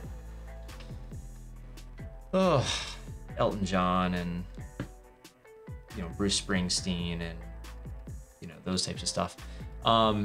Which I still like these days. I like that stuff, but then once I got a little bit older, I started listening to more kind of punk pop. And then as I got older, I kind of really found that I enjoyed, various forms of metal and hardcore and stuff like that. I actually went to I used to go to shows in high school, and then I kind of stopped. But in high school, I remember going to shows for like Slipknot and Killswitch Engage and Atreyu and bands like that. And that was a lot of fun. And eventually meeting some of those people and stuff, that was pretty cool. Wow, my dog is flapping his ears. And now, it's like, I feel like what they say that what you listen to in high school really is kind of what ends up defining your listening for the rest of your life, kind of. Well, I listen to a lot more electronic music now. A lot of, different stuff. I find that when I am listening to music, kind of hardcore stuff, it's going to be more that sweet spot between kind of fast-paced punk and, post-hardcore stuff that's a little bit more screaming with the breakdowns, but they still have kind of the poppy sort of chorus stuff a little bit later. So yeah, I'm not gonna name bands, but I like anything that's rowdy when it comes time to go lift weights at the gym, or even focusing sometimes on the rendering stuff, 3D modeling, whatever. If I just need some energy, that's always fun. But I'm always down for recommendations if you guys have anything you like.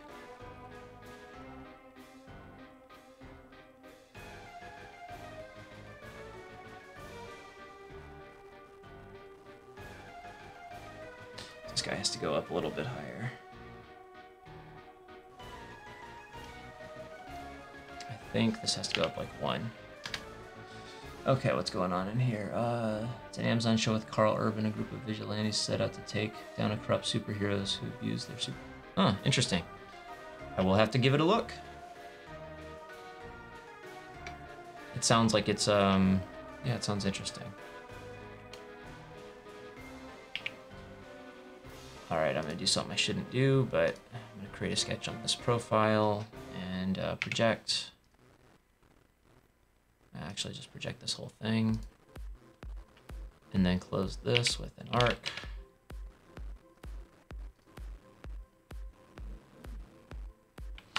Oh boy. Let's actually just do a circle. How about that? And that's fine. Because what I want to do is extrude this even further. About 0.5 mil, maybe? Or is it 1? Let's see. Yeah. It's about 1, the other one's about 2. So let's do 1. And let's take this one and push this up another mil.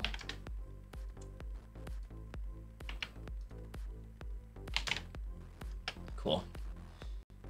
Last but not least, let's make sure that's part of everything here. Cool, we're looking pretty close. There's a couple more little bits on the side here that I may not have the energy to finish here. Let's see. Actually, you know what? There's just 2 little prongs up top and then a little cutaway. I think we can manage that. Have you had a chance to use the new Feature 3 sketch? Well, we can use it right now. Let's try.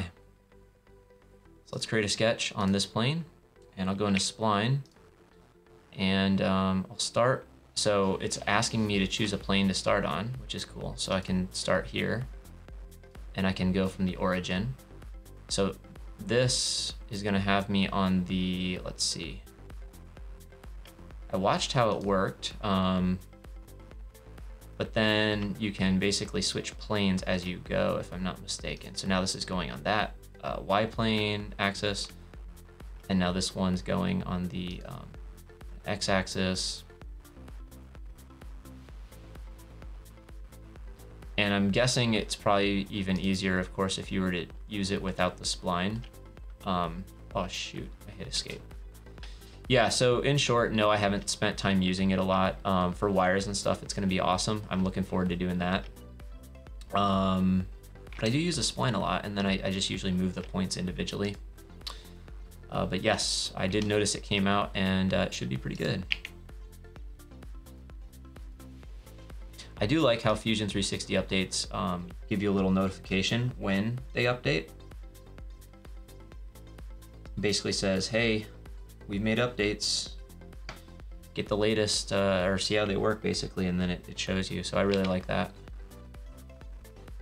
Do a little thing here, a little thing here. These guys will be real small. Music recommendation, probably already heard of them just in case. Beartooth, love them, absolutely. Great call. I found out about them on Spotify when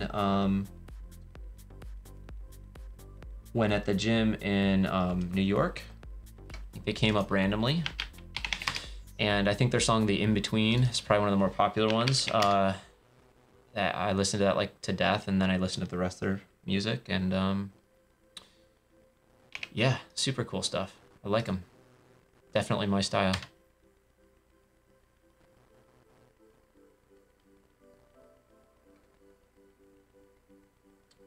Yeah, I listen to, I always make a joke because my listening is always so eclectic. I listen to a lot of stuff that people wouldn't like, probably. Like I'll even, like it's a little embarrassing, but I'll say like I'll bust out like even, you know, some kind of corny pop country music from time to time. I'll listen to like 80s, 90s hip hop. More 90s, I guess, not so much 80s. Uh-oh, dog, stop it. The dog almost unplugged my headphones, okay. And I'll listen to like, oh, I don't know, weird stuff. Movie soundtracks, anything from Enya to Hans Zimmer. Ambient music too, like Brian Eno.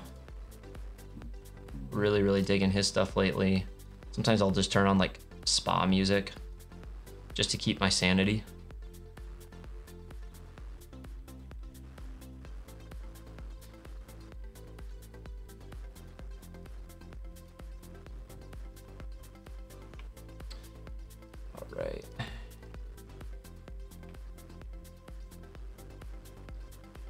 Almost here.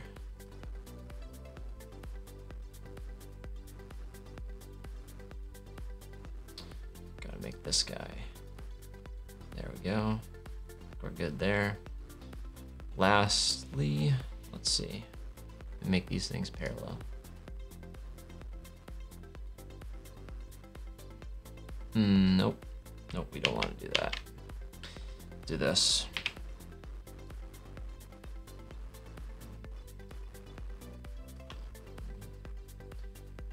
And then we'll make these guys parallel.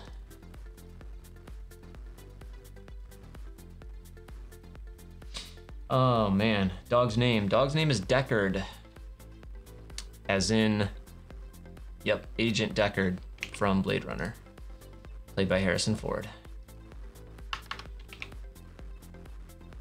Yeah, I feel like with me working from home, he keeps putting his chin up on my shoulder. He's reminding me that it's getting close to his, oh no, dinner's not for another hour. Chill down, bud.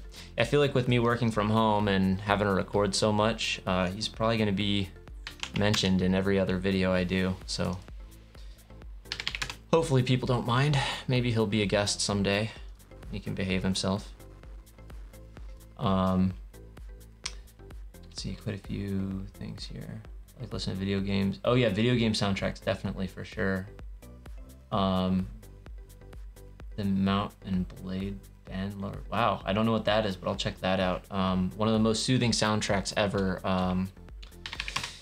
The soundtrack from, oh my gosh, what is it? I'm gonna look inside. I'm gonna look inside Spotify real quick. It's that really beautiful game that everyone says is like the most beautiful video game ever. Where is it? Oh God, Monument Valley.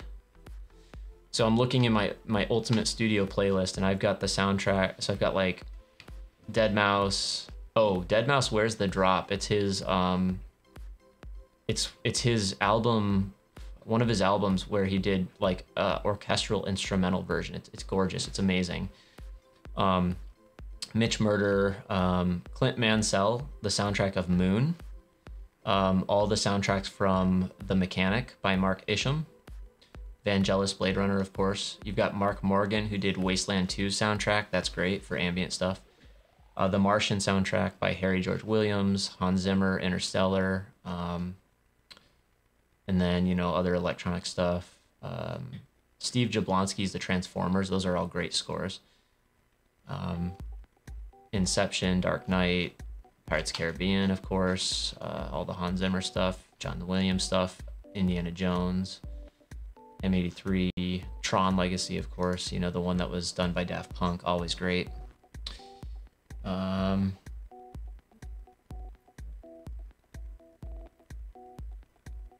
Do I ever venture into post-rock? I don't know. Give me some artist names, maybe? Yeah, sorry, I'm the modeling. I'll be better at doing keyshot rendering on live stream probably. This is the base of what do we call this thing? Google Home Mini device, something like that. Yeah. That's about right.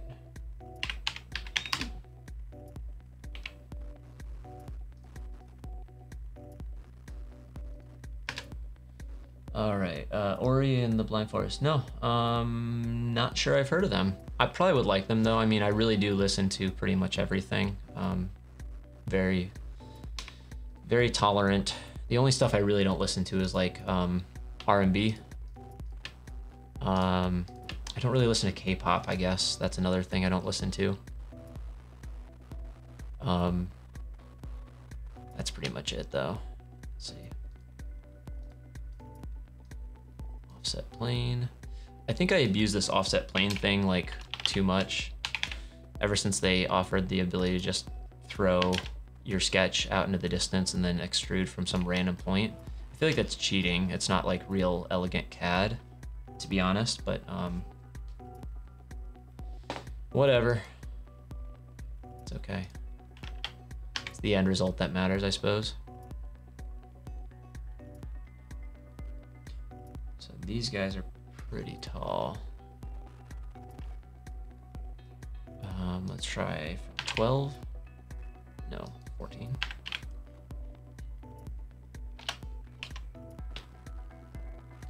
All right, that's about correct. And then we want to go down to distance to object. Let's try to this face. I don't know. Oh, yeah, it'll take it.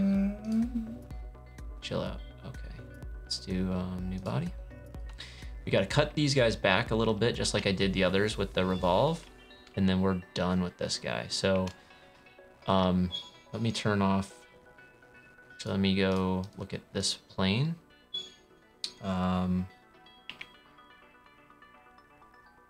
Look at this plane. Hide this, and then we want to do a sketch. And I'm basically going to cut this side away. Oh boy.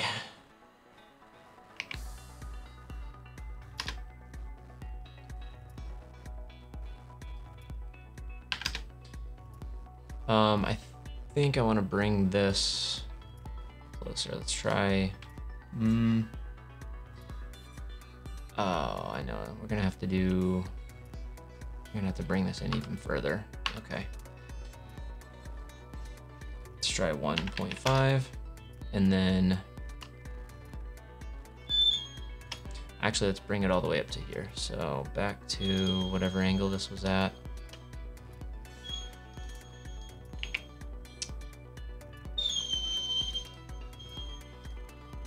Okay, so if we project this and I align these,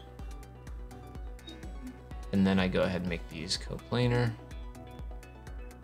Where's that? This guy? Let's delete this. Make this and this. I think that's where I want that.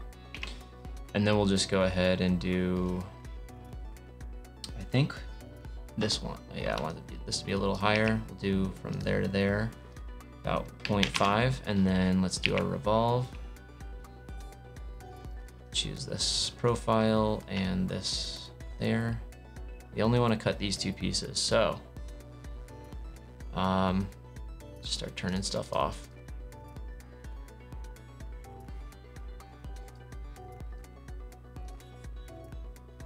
Well, is that it? That's it. Okay. Last but not least, damn, this is sloppy modeling. Sorry. It's all right.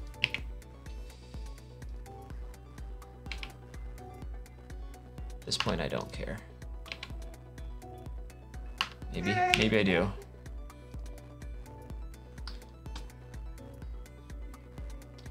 Oh, that's not looking, well, actually that's fine.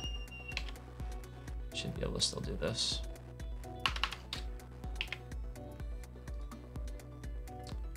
Did I project that properly? There we go.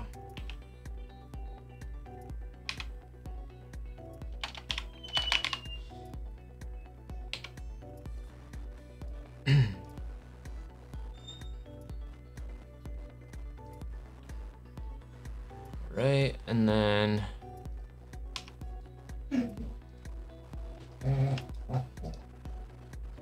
yep, my dog's acting all weird. To join. There we go.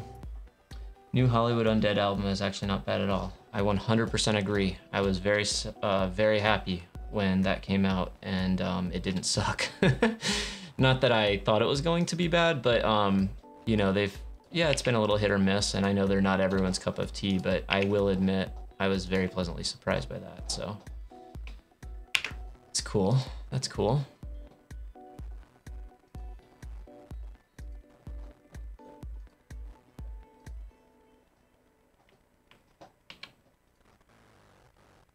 There we go. Want this guy there. Boom. Boom. Join. Boom. Holy smokes, we might be done. Let's open this up. Okay. So these guys are looking a little bit, let's see. They need to go all the way in. So I guess I can just, maybe I can just pull those.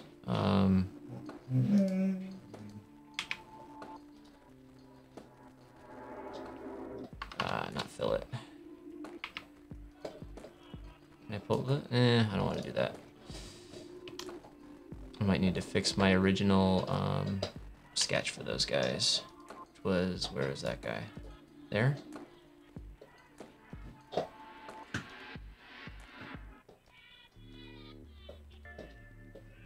Cool. How do you go about measuring the part you're modeling? Good question. I have this digital caliper, but it's out of battery, so it doesn't read any numbers. I just have to use this thing here. And then once you learn a few of the main dimensions, it's pretty simple to know, like a lot of these internal bosses, just extra details that almost no one's gonna see. They're almost all the same thickness, a plastic thickness, 1.5 or 2 millimeters. Now, if you really want to be accurate, of course you have to measure everything. But what I'm doing is I'm just getting these started. And then probably before I go on to the next part, when I'm not live streaming, I'll go back in when I have a battery for this caliper. I'll go and update all these dimensions. But the best thing about CAD is you can update dimensions and then it will work. It doesn't have to, you know, you don't have to, what's the word for it? It's parametric, so it's got this history, so we can go back in and update stuff. So like these guys are sticking out too far. So I want to go back in and actually make changes to their location. So if I go back in the sketch and I change the distance from 42.5 here to 43.5, it moves them out. And now if I hit finish, they're now further out. And actually, let's see if the extrude needs to be rebuilt. So let me go ahead and make sure. So it's not liking this to constraint. Let's see. To object. Let's start by making sure let's actually get rid of that. And let's just say distance. And let's pull it down. So it doesn't like that because it's sticking out a little bit too far. So let me go ahead and update that sketch to 43.5 to 0.75 and see if that'll rebuild. That did. Maybe we can go a little bit further. But that's the idea, you know, I can go and make small updates.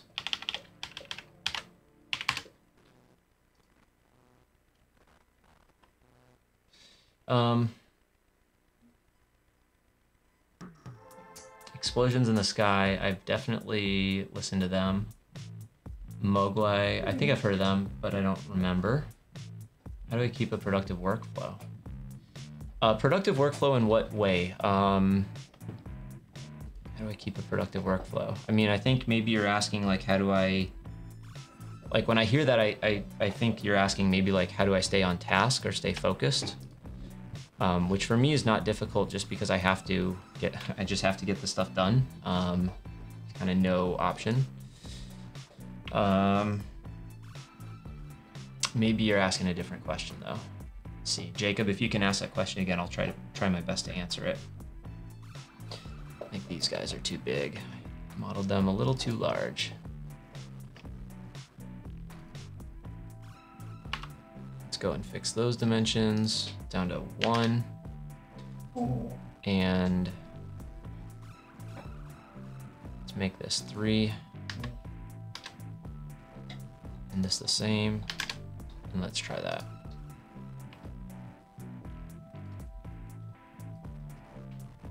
All right. Not liking my 2 objects, so let's go ahead and try this. Oh, because it's already touching there, I see. That's okay. We'll go ahead and just trim it. That's fine. Okay. Oh, but that's ugly because I did that revolve bad. Okay. I am not gonna try to salvage that little piece while live streaming. I've gotten to the point where I'm a little bit kind of losing my focus, and these 2 little pieces need to be rebuilt in a slightly different way. But everything else looks like it turned out pretty much the way it needed to. I'll go and clean up some of these other parts. Like, I think I have all these. Let's see, we'll skip over these 2 parts. Go ahead and save. Yep. And then let's go ahead and combine any bodies that aren't already combined. So click all these guys. Join. Let's see. This guy can be removed. Same with, there's a body here. Remove this.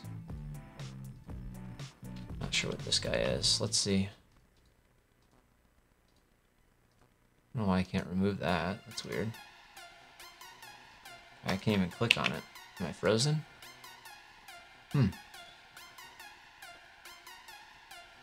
Okay, gotta join these two. Or combine.